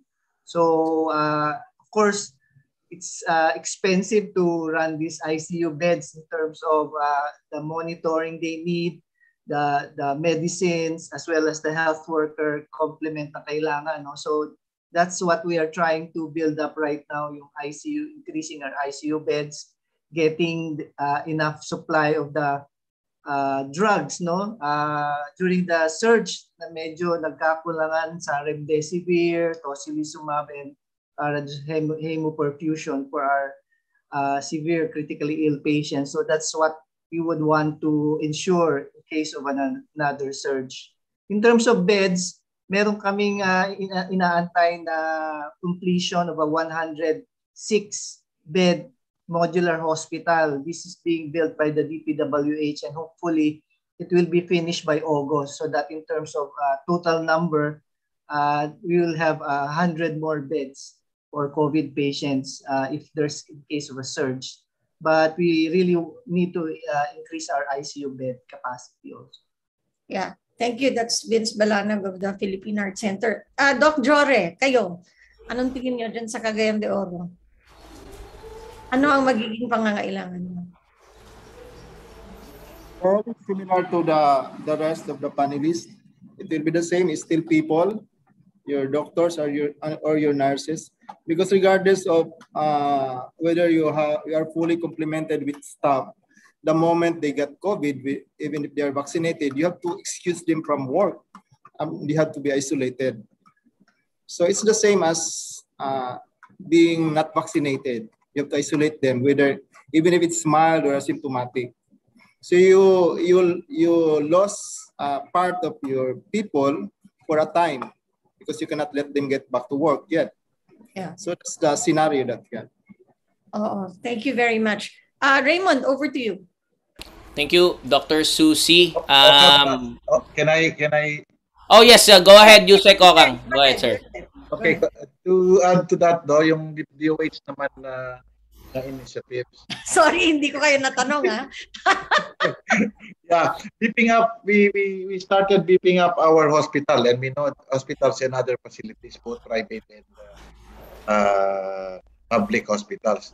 I have been calling Dr. Joe and Dr. Julius pag kami mga impending surge, no? So we would like to ask them to please increase aggressively increase the dedicated COVID beds, especially the ICUs in your areas. Ensure the availability of life-saving supplies, meds, oxygen, even PPEs, no? Yung HRH augmentation is perennial. Emergency hiring, we're doing emergency hiring. We're doing emergency deployment in non-surge areas. Yung po pag-beef up no even in the hospitals, we would like we suggest or we recommend yung accordion principle. You must have heard of that, no? To use or utilize HRH equipment, drugs and medicine to surge areas coming from the non-surge areas. Even in the baka pwede doon sa ward sa department na to ng mga doktor can be assigned to, and the nurses can be assigned to the surge area. I also agree with Dr. Baines kanina na yung spaces also is a limitation. Spaces in the hospital, kapag wala ka na talagang, even if you want to expand, pero pag wala ng space at wala ng budget, it's going to be very, very difficult. It's very important also, no? Hindi mo naman pwedeng pabayaan na lang yung may OB doon, tatanggalin yung OB, will not accept OB-GYN patients anymore, or PEDIAYO. Some have done that already, Ma'am Susie. Yung mga surgical wards nila, yung mga ortho wards nila were converted into ICUs and then yun. Of course, we also would like to ensure the availability of testing kits, even the testing mismo laboratory, and personnel pa rin in the laboratory is very important because 3 shifts pa rin yan eh. So magpa-fatigue pa rin. Alam mo yung kay Julius na sinasabi niya na merong pandemic fatigue yung mga health frontliners natin.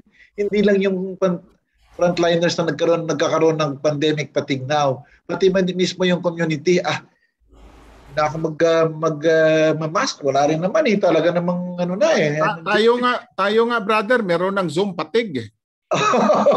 Di ko naman, para na tayo mga pusa, kakain sa kanto, yung okay, isa ka. And to continue yung ating boss, yung ating detection, we should ang detection natin, no, to baka pwedeng yung contact tracers natin talagang hindi, sabi nga ni Mayor Magalong, 1:3 na lang ngayon, minsan 1:1 na lang ngayon. Dapat talaga kung pwede 15:1 pa rin. So dapat should actively look for cases, test all of these people through RT-PCR. Of course, nakikita na natin yung mga enthusiasm ng ating mga LGUs to put up additional number of TTMFs, no? Pero hindi pa rin sila po na hindi pa rin baga meron pa rin mga LGUs na tama na sa amin to, may hospital naman. So that's what the Department of Health is doing, to come up with a strategy to be able to engage with these LGUs na because we know that this is a national government enabled, pero LGU naman to? LGU led, no? LGU led, and then people-centered yung initiative. So I hope magagawa ito lahat. In fact, yung mga hospital natin, especially pinakamahirap sa lahat, yung private hospitals, to convince them to please increase aggressively yung capacity po. In fact, mayroong mga regions na 12% lang ang increase ng supposed to be about 20 or 30%. Yung mga public po natin, wala problema. In Davao Regional Medical Center, 50%, 600 beds siya, 50% dedicated na to COVID. So these are some of the DOH initiatives. Brother, yun na nga ang problema. Yung ating PhilHealth reimbursement rate, yun ang malaking problema. Kaya hindi na rin masustain ng mga private hospital to increase the number of beds kasi ala na rin silang tao. Pangalawa, maski mayroon silang pangsweldo, wala na rin silang ma-hire. And kung mayroon naman silang ma-hire, ay iilan lang because we have to understand that they have to maintain the balance between their income and their capacity to pay. So basically, it's the sustainability. It's sa compliance. I assure you, my boss, that sa iyong what do you call this, sa iyong mga sakop, no, which is Visayas and Mindanao, every period, comma, and exclamation point ay sinusunod po namin. Wala ho kayong problema sa mga DOH hospital. But again, the DOH hospital has its own limits also. And remember, hindi namin pwedeng pikitin yung aming mga mata doon sa mga pasyente na hindi COVID, na nangangailangan din ng hospital care, no?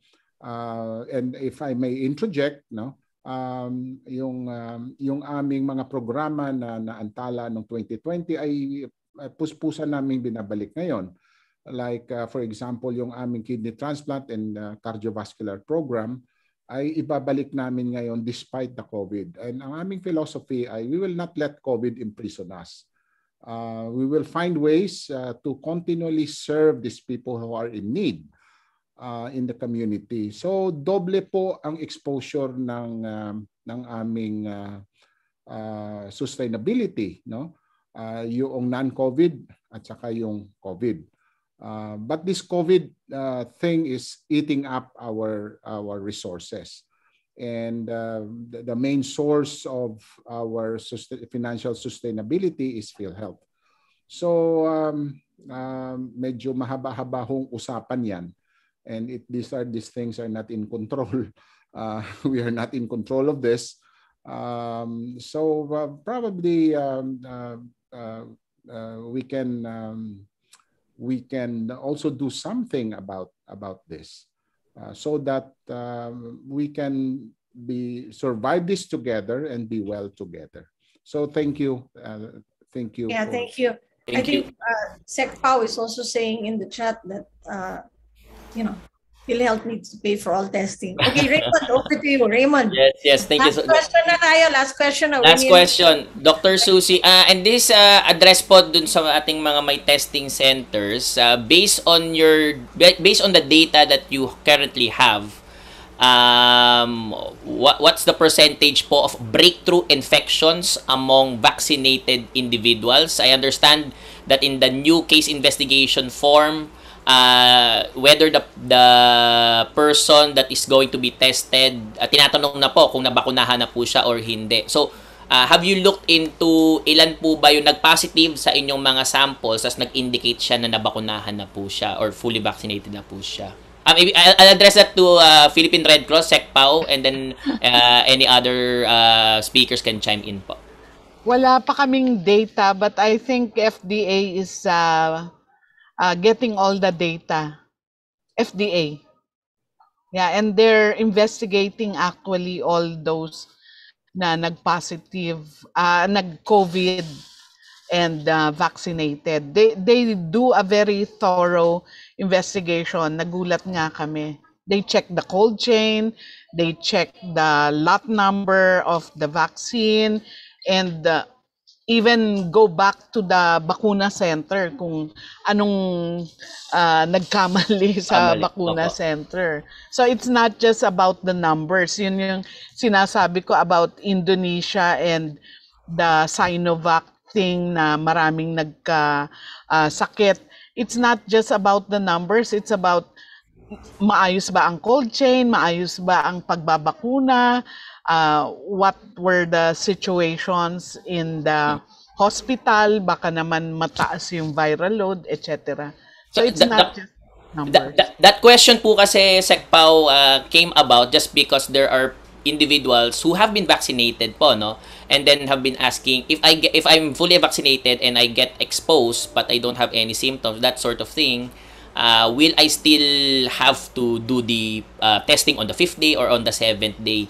So may alinlangan pa rin po kasi parang there's I don't want to call it complacency, pero let's call it as such, na kapag nabakunahan, all good, parang ganun, ma'am. So what's your opinion with regards to that po? Just to inform everybody, we have had our medtechs and our staff na nabakunahan na, nagkaroon pa rin ng COVID. So we treat them like it's a new infection.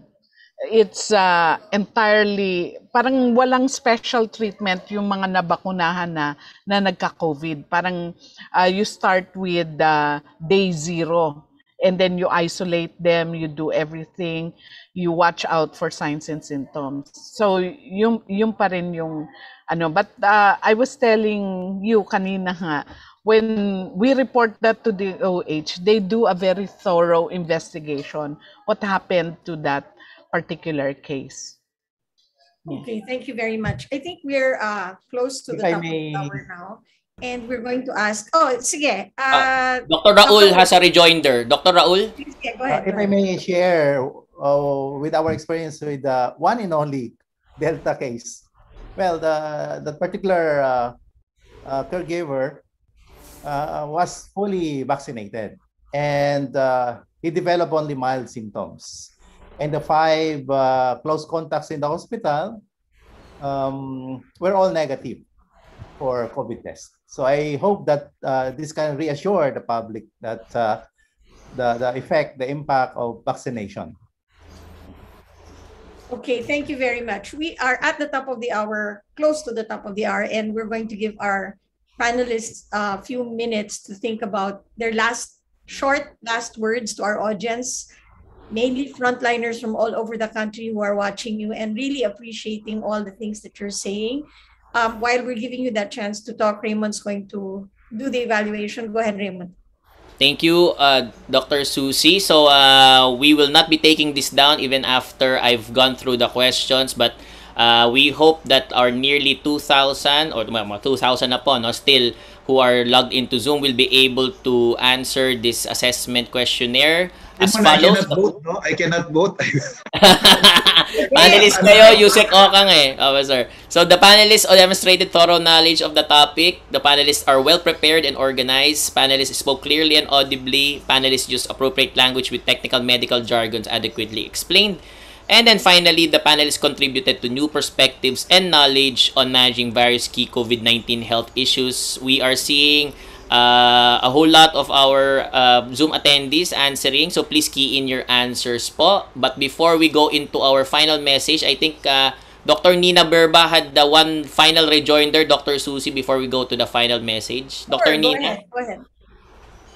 No, dun sa tanong na kung na-reduce yung incidence and prevalence of the COVID-19. So, kasi before we used to have like hospital-wide testing, So during that time, yung wala pang vaccines, we run around 1 to 2% prevalence of COVID-19. Ngayon, we're down to 0.6% sa PGH. So I think that's a significant drop also in the number of infections that we're encountering because of vaccination. Okay, thank you very much, Nina. All right, we're going to have our final short messages from our guest today. We'll start with Vince Balanag, the Executive Director of the Lung Center of the Philippines. Vince. Yeah, we need to assure the public that we're doing preparations for any possible surge. So, but ang appeal lang natin is, of course, have yourselves vaccinated so that there will be less chance that you will be symptomatic. No? So, and of course, if you have symptoms, you have yourself checked immediately so that if ever you have COVID, then this can be managed immediately and not go to the hospital in severe or critically ill condition. That's all. Thank you. Thank you very much, Dr. Vince Balanag. Let's go to Dr. Jore of the Northern Mindanao Medical Center in Cagayan de Oro. Dr. Jore. Good afternoon again. Thank you for this opportunity you gave us to voice out and hearing things on the ground about COVID-19 and especially this new thing about Delta variant. It's here, probably here to stay, and as Dr. Julius Drilon said, we have to attend to COVID and non-COVID patients. Thank you. Thank you very much. Let's go to Dr. Raul Andutan, the Medical Director of Maria Reyna Xavier University Hospital, also in Cagayan de Oro. Well, we have been talking about increasing hospital capacity, increasing vigilance, increasing vaccination, but I think the message is we have to inform the public that the battle is not in the hospital. The battle is in the community. And the main challenge actually is how to increase the sense of responsibility of the public to protect themselves and to prevent the spread of the virus. And to the people in Cagayan de Oro, Northern Mindanao, I just would like to reassure that there's a good referral system between government and private hospitals, and we are ready for any surge. Thank you. Thank you very much, Dr. Raul. Let's go to Nina Berba of PGH. Nina. Yeah, so my final message to everybody is that we need to keep everybody brace themselves for a possible surge. So kasi lahat naman tayo, maybe most of us in the audience are part of some kind of a system or a health system or a health network. We need to tell everybody that i-assume na lang natin na everybody or all the cases may potentially be a Delta variant. Yung isang case na nakita namin sa PGH which ended up as a mortality na Delta case, it could have been potentially parang naging problematic, no? But our emergency room doctors and nurses were all just hindi pa nila alam na COVID, pero the suspicion was high, the level of suspicion was high, and everybody really protected themselves. And in the end, even kung sobrang daming nangyaring procedures, nag-code sila, they tried to save the patient, walang na-infect. So all our precautions are effective. We just need to really use them. We need to always be vigilant. And that's the message to all our healthcare workers, to be always on top of the situation, universally practicing all the precautions that we have in place. Thank you. Thank you very much. Good luck to all of us. Thank you. Thank you. That's Nina Berba of the Philippine General Hospital. Dr. Julius Drilon of the Corazon, Locsin, Montelibano Memorial Regional Hospital. Dr. Julius. Thank you, TVUP, for having me. It's really an honor and a privilege to join you in this very prestigious webinar. I only have three, Susie. One is this situation is bigger than ourselves, bigger than anything else, bigger than our understanding. Which I've been always doing this. One is pray and pray hard. And thanks for the blessings that we're having and the opportunity that we're having right now. Two, I would like to thank my fellow workers in Corazon, Locsin. They've been very brave. They've been very resilient, and I want to let them know that I'm very proud to be and honored to be working with them. And three, to our community in Negros and Bacolod, we assure you that Corazon, Locsin will be on the top of the situation. To be honest with you, we are your best hope if you get COVID in Negros, and we will give you the optimum care that that is expected of us. So thank you very much for this opportunity. Thank you very much. This is Dr. Julius Drilon. Dr. Rosell-Ubial of the Philippine Red Cross. Paulyn, go ahead. Thank you very much, Susie and TVUP, for this opportunity again to be part of this webinar. And before I started talking, I was moved.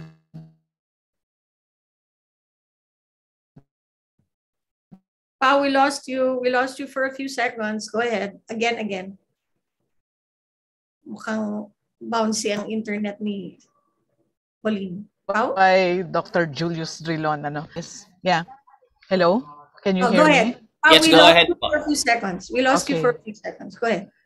So I was just touched by the words of Dr. Julius Drilon, but I think all of us are in this stage na we're really trying to do our best. And I would like to thank all the frontliners out there for keeping up and doing a good job. And I think the positive thing in this webinar is what Dr. Berba said, that even if they face Delta variant, it can be stopped, it can be controlled. You just follow protocols, practice universal precaution, and stay safe. And then the message again is to pray, because this is beyond us. If God wills it, it will happen. Thank you. Okay, thank you very much. Last but not least, Undersecretary Okang Dumama, please go ahead. Assalamu alaikum again. Good afternoon once again. I wish to thank everyone for sharing and being active participants, especially our viewers. We're very enthusiastic in throwing their questions. No? To the panelists, thank you very much for the explanation. It was really enlightening. Ma'am Susie and TVUP, I appreciate the invitation. I'm so glad to be here. Also, I'd like to say this, that I'm so happy to see my former boss, Secretary Paulyn be with us. And for my parting messages, I wish to reiterate the minimum public health protocols. Nakakalindi ulit, physical distancing, wear your face mask and face shields, sanitize your hands, and more frequently and get vaccinated now. Like I said, our efforts are only as good as the people's compliance.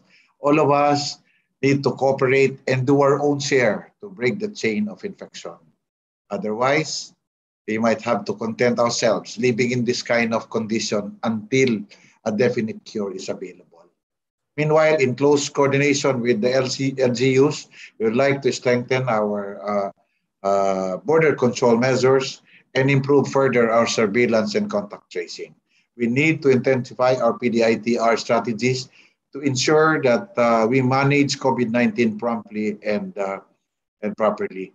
Wag ko kayong mag-alala, ang Department of Health po ay ginagawa at ano po yung ating makakaya. And lastly, I'm appealing to all the eligible populations who are still skeptical of the safety and efficacy of the COVID-19 vaccine. Let me say this. If you are still having second thoughts on what is the best vaccine, my answer would be, you must have heard of this all the time. The best vaccine is the one in your arm. On getting anxious about adverse effects or event following immunization or AFI, my reply is you are more likely to get infected with COVID-19 than getting the AFI. Therefore, visit your nearest vaccination sites and get your jabs now. Thank you and have a wonderful day to all. Okay, thank you very much. That's Undersecretary of Dumama of the Department of Health. And before we have our closing remarks from Chancellor Menchit Padilla, we have our public service announcement from TVUP. Again, our reminder to have our seniors vaccinated. Go ahead, TVUP. Bayad po. Salamat po. Mama, bayad po. Naku, anak. Tabi mo na yan. Para masuklian ko ang mga sakripisyo niyo sa taong bayan. Mapagbigay po kayo. Nakikita kong mahal na mahal ninyo ang inyong pamilya. Tama ka. Kaya nag-aalala ako. Paano ba matapos tong pandemyang to? Para matapos, umpisahan na ninyo. Magpabakuna na kayo.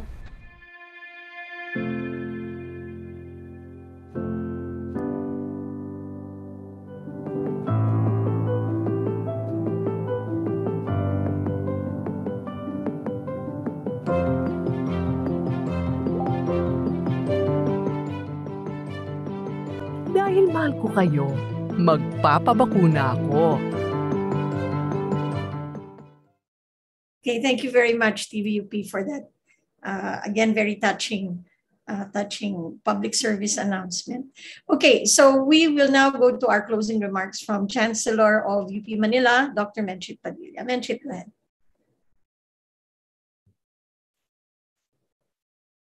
Today's webinar was opened by Dr. Ted Herbosa, who said that the graphic images of the havoc created by the Delta variant in other countries remind us of the continuing challenges. With the Philippines still the lowest in the region, with daily numbers plateauing at 6,000, we should continue aggressive measures, aggressive testing, contact tracing, treatment, and isolation. So Dr. Ted said, let us plan, prevent, and prevail.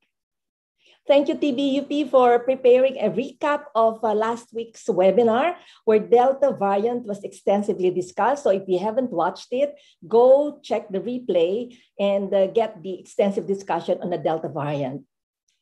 Yusek Dumama gave us an overview of the strategies, and he said that it pays to be informed, but this information needs to be translated to positive behavior change. You know, what's interesting, he said that, it only takes 21 days to form a habit. And he challenged us to actually look at the advice coming from DOH. So please go check the DOH website and learn again about the PDITR, Bida Solution, Bida Bastonera, the ICRA, as well as the four-door policy. He emphasized the importance of the partnership within the national and local government, as well as the people. Now, going to our guest, what I've done is I've actually grouped their answers, and it's interesting on how they responded to the questions. So all of them were asked about their feelings and expectations with the announcement of the Delta variant. Some were expecting it. Some did not expect it to come this soon. But what I'd like to share with you is the sharing of Dr. Nina Berba. And she said she had the feeling of fear and relief having the first three cases of Delta landing in PGH. Despite the fear and uncertainty whether it was Delta and eventually became Delta, no health worker was infected. And this means that the health workers are following the health protocols.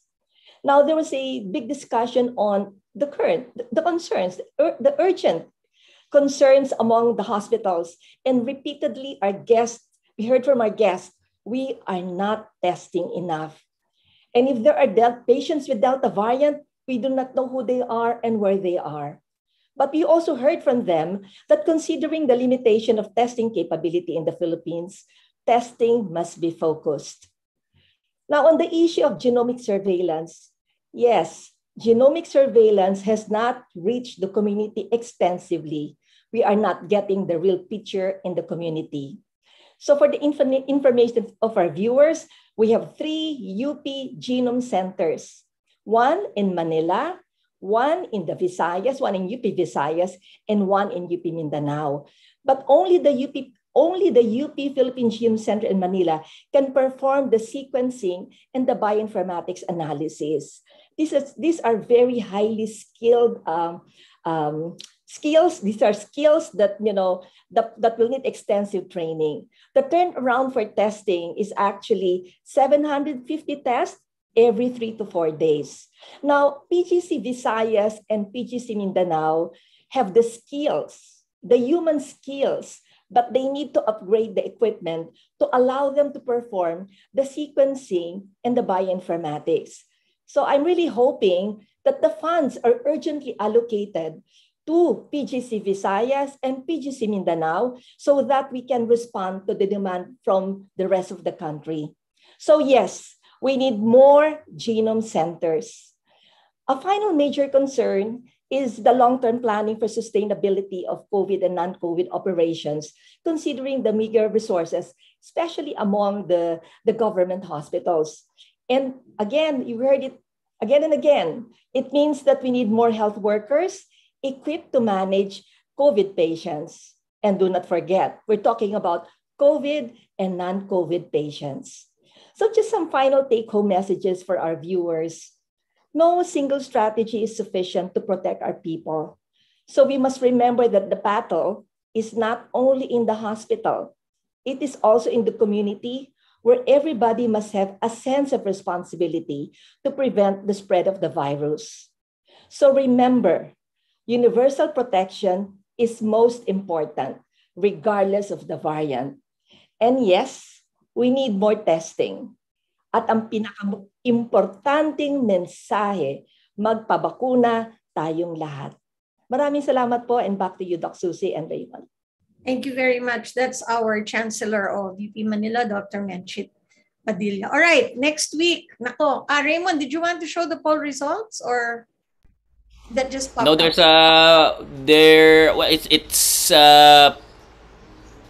similar to what we have in the previous webinars po, wherein we have majority leaning towards strongly agree and agree. I also saw in the chat that there was at least I think 2 who indicated na strongly disagree, pero namali lang daw po sila ng ng pagpindot. It should have been strongly agree. So thank you so much. Thank you so much to the 1,474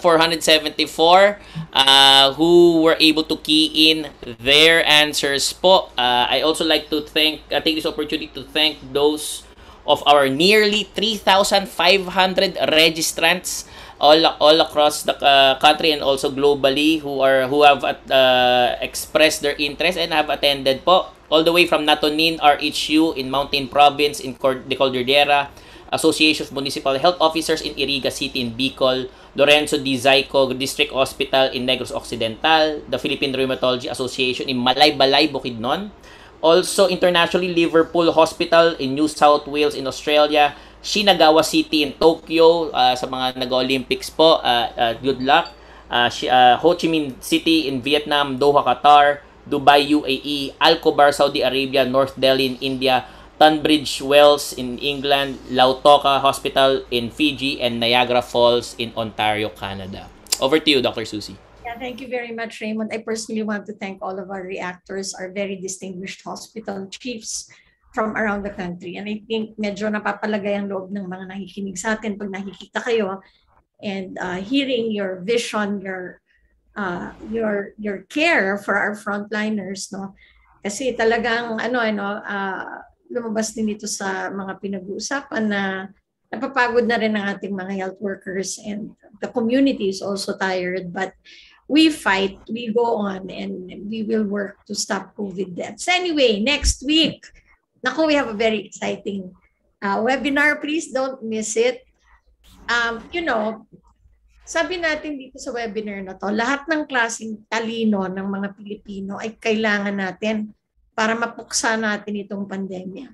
And there are some scientists who have been quietly working on new technology created by Filipino scientists, world-class Filipino scientists. And we're going to have this conversation will be led by Raul Destura, who is the Deputy Director for Strategic Initiatives and Emerging Programs.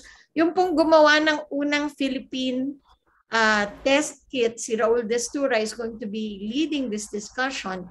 But we have several scientists who have our own Philippine versions of a ventilator, sanipad o pang disinfect ng mga health workers natin, PPE at marami pang iba. So next week po, do not miss it kasi dapat kinikilala talaga natin na ang lumalaban talaga dito, hindi lang frontline, hindi lang yung second line, yung third line, pero meron ding mga nag-iisip paano ba tayong gagawa ng teknolohiya na abot kaya ng lahat ng ospital, ng health center, ng mga districts dahil gawa at sariling atin. So don't miss it. It's called Laging Handa, World-Class Filipino COVID-19 Innovations. That will be next Friday. And Raymond, over to you. Thank you so much, Dr. Susie. I think before we adjourn, I'd like to take this opportunity po, to also greet those who are watching us in the Facebook pages. I think there are those watching in the different pages po, numbering, at least in one page, numbering more than 600. There are those watching in YouTube. Maraming salamat po. Please note that all of our webinars are archived in those social media accounts po that you are logging in, especially in Facebook, the University of Philippines, the Stop COVID Deaths, and the TVUP Facebook accounts, as well as the YouTube channel po of TVUP. So again, very exciting topic po for next week. We will be talking about innovations and ano po ba ang ating mga naiambag in terms of biopreparedness, our dekalidad po, the world-class po na mga Filipino scientists are really contributing in the fight against COVID-19. So makita-kita po tayo ulit next week. Same time, same channel from Friday to from 12 noon to 2 p.m. It's a date. Together, we can stop COVID deaths. So keep safe, keep healthy, and see you online. The enemy remains unseen. I'll keep your hand in mine. Let's say a prayer one more time. I know you long for home, but I am here, you're not alone. I'll stay with you until the coast is clear.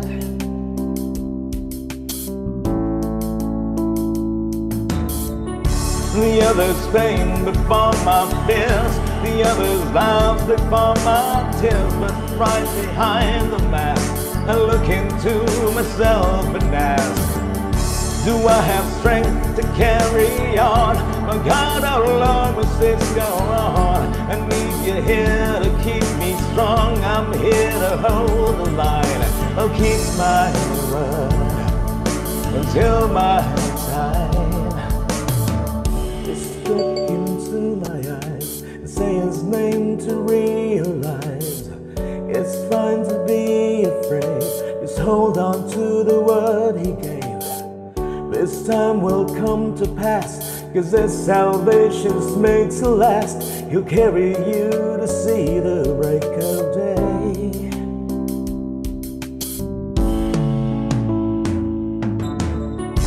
The others pain before my fears, the others laughs before my tears, but right behind the mask I look into myself and ask, do I have strength to carry on? But God, how long must this go on? I need you here to keep me strong. I'm here to hold the line. I'll keep my word until my head's tied.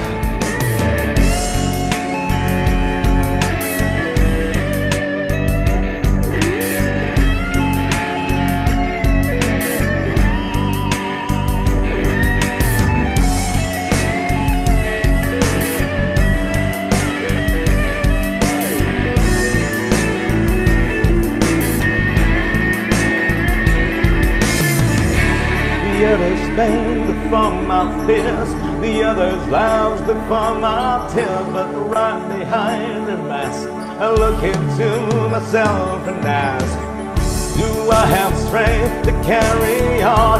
But God, how long must this go on? I need you here to keep me strong. I'll keep my word, your word is mine.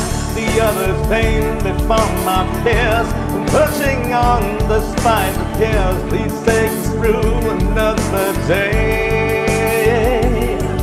Just hold my hand,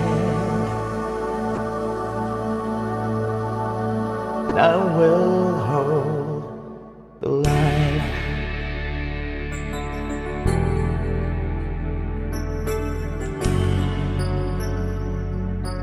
I will hold